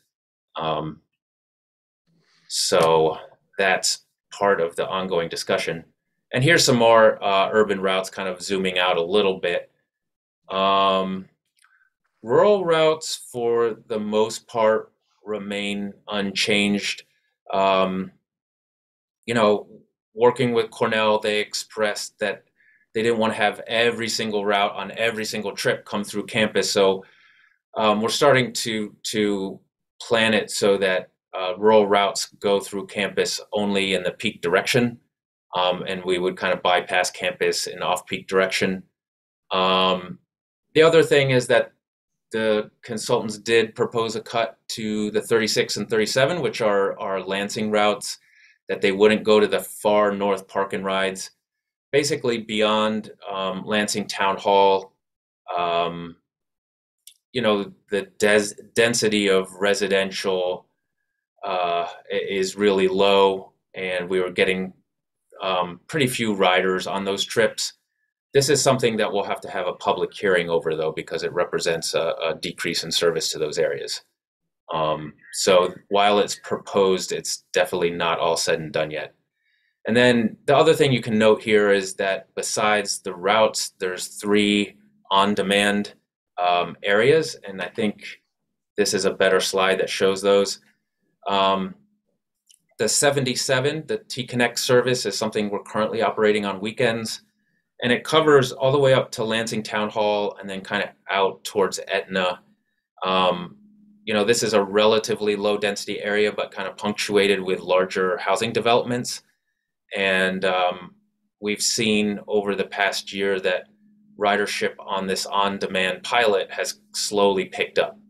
So in the TDP, they recommended that we continue to operate the service and you know, using that service model, and that we would add an on-demand service in the Dryden-Groton area that could potentially reach all the way to McLean, which currently has 0 public transportation. This is something that we're going to have to explore a little bit more, I think, and refine as we move forward. We would have to issue an RFP for a technology vendor to support the on-demand service, and probably, you know, whatever platform it is would have some constraints on the size of the service area, how many buses we would need, how trips are scheduled, and all those types of things. So the proposal here is to include those areas, and I think I would like to see that happen, but the details are still not entirely worked out. This is a lot of text. I just threw this slide in because I wanted to show that we had received a fair amount of public comments, and that, you know, TCAT in conjunction with Sam Schwartz have worked to try to address these the best we can. Also, as part of the TDP, some thoughts in terms of rebranding. We're trying to reduce the overall number of routes, and we'd like to envision some branding that provides visual cues as to, you know, what that service really is, you know, when it operates or where it might go geographically. So this isn't finalized, but it's kind of an example of what Sam Schwartz is working on. And then finally, there's another component of the TDP, which is looking at infrastructure in the field. And so one of the things that they're working on is a kind of bus stop typology. So we have, bus stops in different contexts, downtown, on campus, areas where there's a lot of ridership would get a certain treatment, often, or probably, pretty much always with a shelter, good signage. We'd consider other things in the future, like real-time information signs and that kind of thing. At lower ridership stops, there probably wouldn't be a shelter, but we would want to move ahead and try to get the 5x8 ADA loading zone, kind of the landing pad, and good signage at all stops. Right now we have signage at all stops, but there are situations where that ADA landing pad is not there for a variety of reasons. We could talk about those if there's time. But the idea is to try to focus more on what is out in the field, in our network. All of these improvements improve the user experience. They help improve visibility of our system. And ultimately, we hope that it improves the operational efficiency too, because drivers know where to stop, people know where to get the bus, there's no running for buses and that type of thing. This is a kind of a conceptual drawing that they drew up for community corners. This would be a lot of work. I don't know if this is really financially possible for us, but it does show that we're putting some thought into those stops that really need a lot of work, especially where there's transfers occurring between routes that aren't either right on campus or downtown, which are kind of our main transfer areas. And finally, I just want to bring to the committee's attention that we have started a T-Connect pilot in the Dryden area a couple weeks ago. The ridership so far has been very little, and it's a little bit unfortunate. We kind of have a new push to reach out to local officials, make sure they're aware, ask them about channels where we can reach out to the public. We have done a mailer to everyone in the service area, and so we're really trying to take advantage of the fact that there's grant funding for this pilot and see what kind of a locally focused on-demand service could look like, and if it can work. Dryden is the largest village in Tompkins County, so that's why we kind of thought it would be a good place to start. So, I want to bring it to the attention of this committee in case, you can help us with outreach or you have suggestions as far as, making this a well-used service. The URL at the bottom of the screen is where you can kind of find out more. And with that, that's the update. Are there any questions? All right, I tell you what, before you go off the screen, let's see if there are questions on the maps, which I had one. Thank you so much, Matt. This is great. Committee, any questions related to stuff that's on the screen? I was interested in, let me find it. You said the Route 30, I guess if you go back to the map of the loop routes and all. Mm-hmm. Okay, so what you're saying is right now it goes from the mall through Cornell to downtown, and the proposal is to extend that to the west end and to the Wegmans area? Yes. Okay. And then back to the Commons, so it's really a loop, right? Well, it would turn around, and to the extent that we can, just, turn around and take the same path in the opposite direction. The consultants, this is good transit planning practice, is for something that is relatively high frequency. You want to try to establish a corridor and not have loops or kind of deviations to the extent possible. In the Southwest area, we are running on private road and parking lots and that kind of thing. And that's going to be a challenge, but I think we are going to try to run it in both directions there. Okay. All right. Thank you. All right, we're running a little late. Can folks stay a couple more minutes because this is really important. Thank you. Okay, thanks. All right, why don't you go off the screen then? Thank you, Matt. Okay. Any other comments or questions? There's a lot of information here, and this is really great. Anything else, Smitty? Just glad to see the ridership is perking back up. Did you say that was directly related to students? That was at the very beginning. Yeah, that spike we're seeing in the last few days is, you know, I'm hearing over the radio that there's actually full buses now on campus. That may change a little bit as, you know, students start classes and kind of cement their regular travel patterns. We have increased service for the fall, so we have, you know, more trips on the Route 10. We made sure the 30 was 15 minutes all week long. The campus routes they have more service than they had over the summer. So we have tried to increase service to account for, you know, the influx of students and the start of in-person classes on Cornell and Ithaca College. So we'll see how that goes. We're still not to the service levels that we had in 2019. And, you know, part of that is we wanted to be judicious and not spend too much money providing service if no one was going to ride it. I think our experience last fall and in the spring was that we thought more people were going to come back than really did. And so we had perhaps a little too much service out there, you know, compared to the demand. But in the fall, that may be flipped on its head a little bit.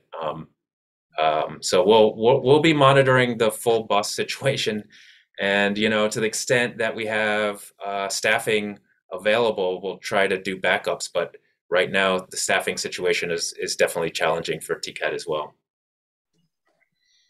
Henry? Yes, thank you, Matt. Do you anticipate that there will be more service at Cornell because of the new North Campus buildings? Yeah, we have kept that in mind, and that's one of the reasons that I guess I don't have the map showing anymore, but one of the changes on the Route 30, instead of running it on Highland and then basically through Cayuga Heights, we've adjusted that route to run up Jessup Road and then on Pleasant Grove to Community Corners and the mall.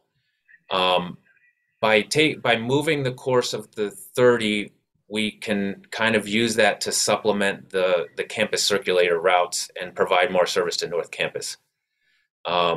So we definitely are aware of increase in number of students on North Campus.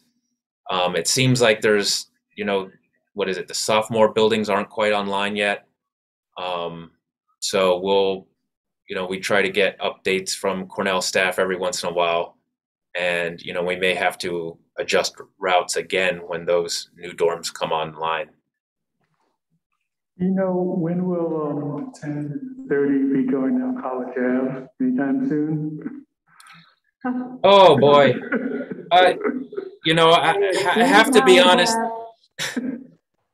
College Ave has been, for the past like 6 years, every single summer it's torn up. Every single summer we deal with detours or rerouting. And then in fall, it's always a rush to see what's going to happen and whether we can put our routes back. This year, it's not ready. So we have detours on a lot of our routes. And in fact, like the 10, we've just scheduled for the entire fall service period to use Stewart Ave. We will put the 30 and the 90 back on College when College Ave opens. So there will be service on College Ave. It's just right now the roads really don't support that. Thank you. Yeah, no, I've been saying the detours have detours in the city. Right about that. I don't remember what College Ave looks like anymore. The airport grant, can you give us an update on that project? I can. Thank you for having me. Great to join. I got a little bit of history to back it up first, and some of what Matt talked about. During the course of 2019, TCAT was at around 4 million riders, and we were talking about the need to grow and moving to a new site near the airport. And that all changed in 2020, of course, when ridership basically plummeted. And I think at one point in April of 2020, we were down about 96% from where we were pre-pandemic, just awful numbers. But like Matt said, we're slowly increasing. I think right now we're, before this week, we're between 35 and 40% of the passengers we carried pre-pandemic. And it looks encouraging from what we're seeing this week. So we're still optimistic for several reasons. And part of it's community support, part of it's development of advanced technology, including electric buses. And like Matt talked about, we're thinking differently and looking to provide service with smaller vehicles, which gives us the potential to reach new customers. And Matt talked about the app-based service in Dryden and Lansing in an attempt to reach residents that transit has traditionally not been able to reach. So about 4 months ago, Mike Hall called me. And I have to say that Mike has been one of TCAT's biggest advocates over the past 3 or 4 years. We wish him the best in his retirement. Mike said, "I've got a great opportunity. There's an aviation grant, and it's for upstate airports, and we'd like TCAT to be a part of this grant." And you know Mike, he's always very optimistic. He's telling us that we really have an excellent chance to be awarded. So the aviation capital grant submission date is September 15th. So we've been working with Mike and Gene McFeeters, and TCAT's portion of that grant is about $7 million. So I'll tell you a little bit about it. The $7 million portion for the plan calls for a 7,500 square foot auxiliary transit e-bus garage with room to store and charge 5 TCAT buses and room to store and charge community charging as well. So training is a huge component of this project, community-wide training. And we believe that training is critical with all of the new battery electric, microgrid, technology, safety concerns that exist in the community and across the country. The structure is designed to have 4 offices, a reception area, a conference room, and a training and classroom training. And the plan includes CDL training and testing facility. We've talked about that quite a lot here at the legislature. And there will also be a community EV charging element available, and it's right off of Route 13. So that's going to be really great for the community. So how does this help TCAT? We will have a place to store and charge buses if we need room. CDL training and testing site close by is great. We would have resiliency charging. If our power goes down, there's another option for charging our buses. State-of-the-art training campus and an opportunity for partnerships. We've already been in discussions with BOCES, and it makes sense for BOCES to provide some of the education here. And then, of course, potentially, one of the big things for us, if ridership does come back, which we hope and we believe it will, this is a stepping stone to move to a new location. So this grant, these options are supported by our board. And I wanted to try to make it quick because we're running out of time. So that's what I did. And I will take any questions that you have. All right, that's great. Appreciate that update, Scott. Go ahead, John. Hey, Scott, thanks for coming. And this is actually, I mean, I've heard about this a little, but we have not heard many details about this. And personally, I am pretty gun shy about entering into any new grant opportunities, considering that our airport went way over budget. And so I know you guys are trying to get this done fast, but I would not be comfortable with that. I think we definitely, the legislature needs to be informed of every step, and I don't feel like that's happened. Okay, this is all pretty much aviation airport related. So I would assume you've been in touch with Mike Hall, and is what Mike has not reported to the full legislature on this. Well, he's reported to F&I. I know that, right? I don't recall this. Not the details. This topic now. Okay. I mean, this is a huge, massive decision, and you're going to have buy-in from the legislature. And hearing it from you for the first time, and just in passing, I mean, we've got to do a better job at this, because like I said, we were not expecting to take on 13 million for the airport. And it was, promised to us that most of it would be federal grants, and that did not happen. So most of it was federal grants. So I will say, Martha, let me finish. I will say that many of us are very gun shy about entering into any future situations. We just want to have all of the information first. So I think that. I'm just going to say thank you. I'm glad that Martha invited me then here to discuss this. So we can certainly get that organized. I mean, the TCAT part, that's three separate partners, and you said the board is supporting. The board is very well aware of this. The county, Cornell, and the city members. Yes. You said the grant, the TCAT part is 7 million. Do you know what the total proposal is? Grant, I want to say it's a lot more than that. I mean, this is probably close to 1/10 of what the grant is. Probably closer to 100 million. 100 million for this project? I shouldn't say anything because I just know about our portion, and I'm hearing from Mike and Jean. So. Okay. All right. This is a small portion of the grant. Let's put it that way. All right. I will just say, I think that one thing that we are hearing from the federal government is that, infrastructure is like everybody's favorite thing. And transit is certainly high on the list in terms of the bill that was already passed. And I think in terms of the bill that's now being, the larger bill that's being developed. And I think there are going to be a lot of opportunities that we haven't even considered yet.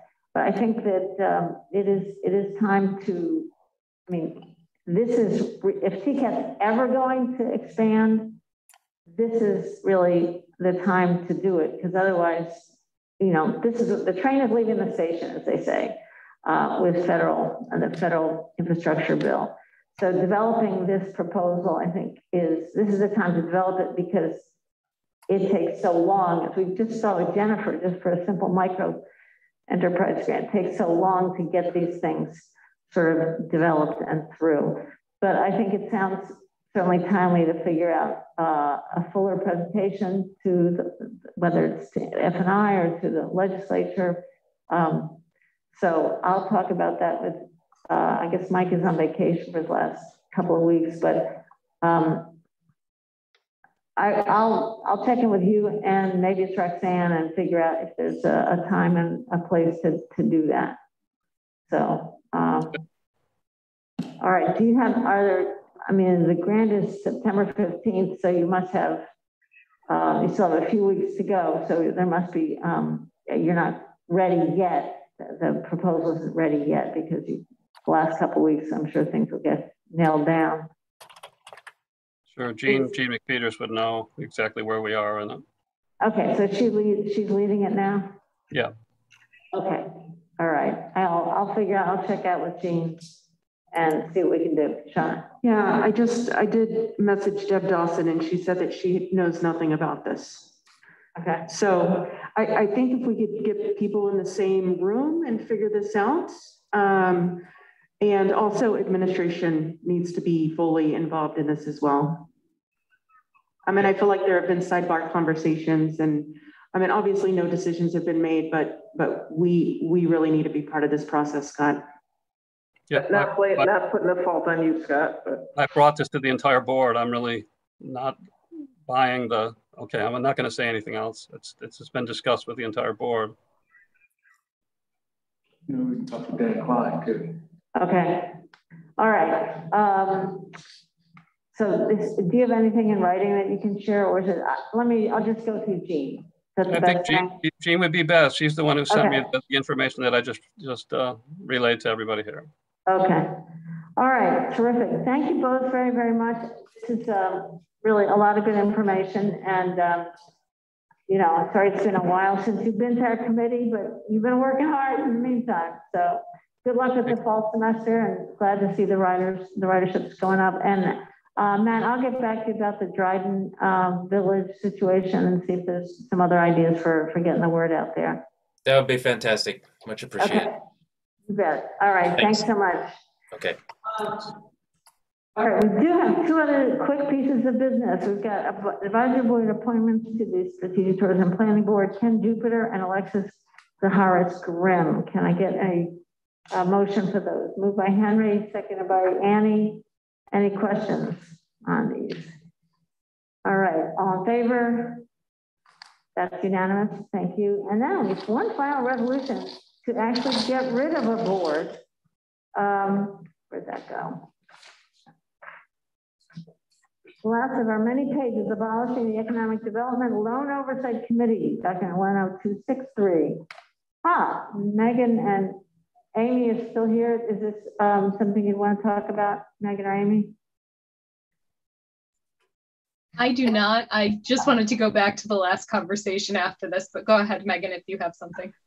Not much information, just that neither of these boards have been active in quite some time. And so kind of cleaning up the books, and then you'll, on a level, have another committee with microenterprise. So just kind of making sure that we stay up to date with all of the groups that are actually active versus making sure we kind of put an end to those that are no longer.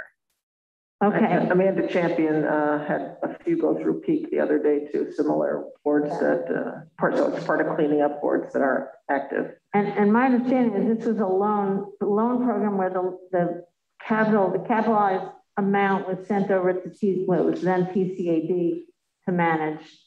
So that was not something that the county was directly involved in anymore. So it used to be relevant, but not anymore. Somebody move it to put on the floor. Henry moves, seconded by Annie. Discussion, all in favor? That's unanimous. Thank you very much. All right, thanks, Megan. Amy, go ahead. You want to, Annie, did you? Yeah. Yeah, go ahead, Amy. All right, so I just wanted to give you a quick update. I messaged with Lisa. She's been informed that on the next F&I meeting, which I think is next week, Mike and Jean will be providing a write-up of the grant details. What we had last heard is there will be 6 projects planned in that grant, totaling $25 million. So there should be more information coming within the next week with that whole write-up. So I just wanted you to know that there is some of that. I think we can continue to have further coordination on it. And then our policy on grants is that the legislature doesn't approve the grants, the grant application, only the acceptance of the grants. So just to make sure that you're all aware of that as well. So in other words, we don't have to approve it ahead of time. Right. We approve accepting the grant. Okay, but it's still a good thing to hear about it. That's very helpful, Amy. F&I meets on the 16th. Okay. Of September, right. All right, let me double check because they were planning to have something out prior to submitting it on the 15th, and perhaps I'm not sure where that's going, but I'll double check with that. I do know we're expecting a write-up in the next week, so we'll make sure that we get that to everyone. Okay, that's good. I mean, the full legislature is going to be way busy with stuff as far as the presentation to the full legislature. But maybe if people can really be, if it goes to F&I, people will be really encouraged, strongly encouraged to go participate in the F&I meeting, that would work. Okay. So, all right. Thanks very much, Amy. Appreciate it. We need a special F&I before. Might need a special F&I. Before the legislative meeting, possibly. I'm just putting it out there. Although if the legislature doesn't have to approve it, the legislature doesn't have to take any action. No. So. But still getting some or maybe just somehow, or maybe presenting to the legislature that evening. I know there's probably a lot of things on there, but just to get some information. Sounds like we would like. Right, Henry. Okay. All right. We will. We'll work that out. All right. Thank you so much. And Annie, you're still vice chair, F&I, right? No. Oh, okay. Well, I don't. You don't know? No, I don't think so. Okay. All right. Well, the chair of F&I is here. So. All right. All right, Annie. Thanks very much. Appreciate that update. We'll figure that one out too. Is there any other business for the committee? All right. Oh my God. Oh, geez. We were right on time. I'm sorry, but thank you all for staying long. Really, really appreciate it. Katrina and Michelle, I think, is monitoring from out in Etherland or whatever. Thank you for sticking with us longer. We really appreciate it. So, all right. With that, HED is adjourned.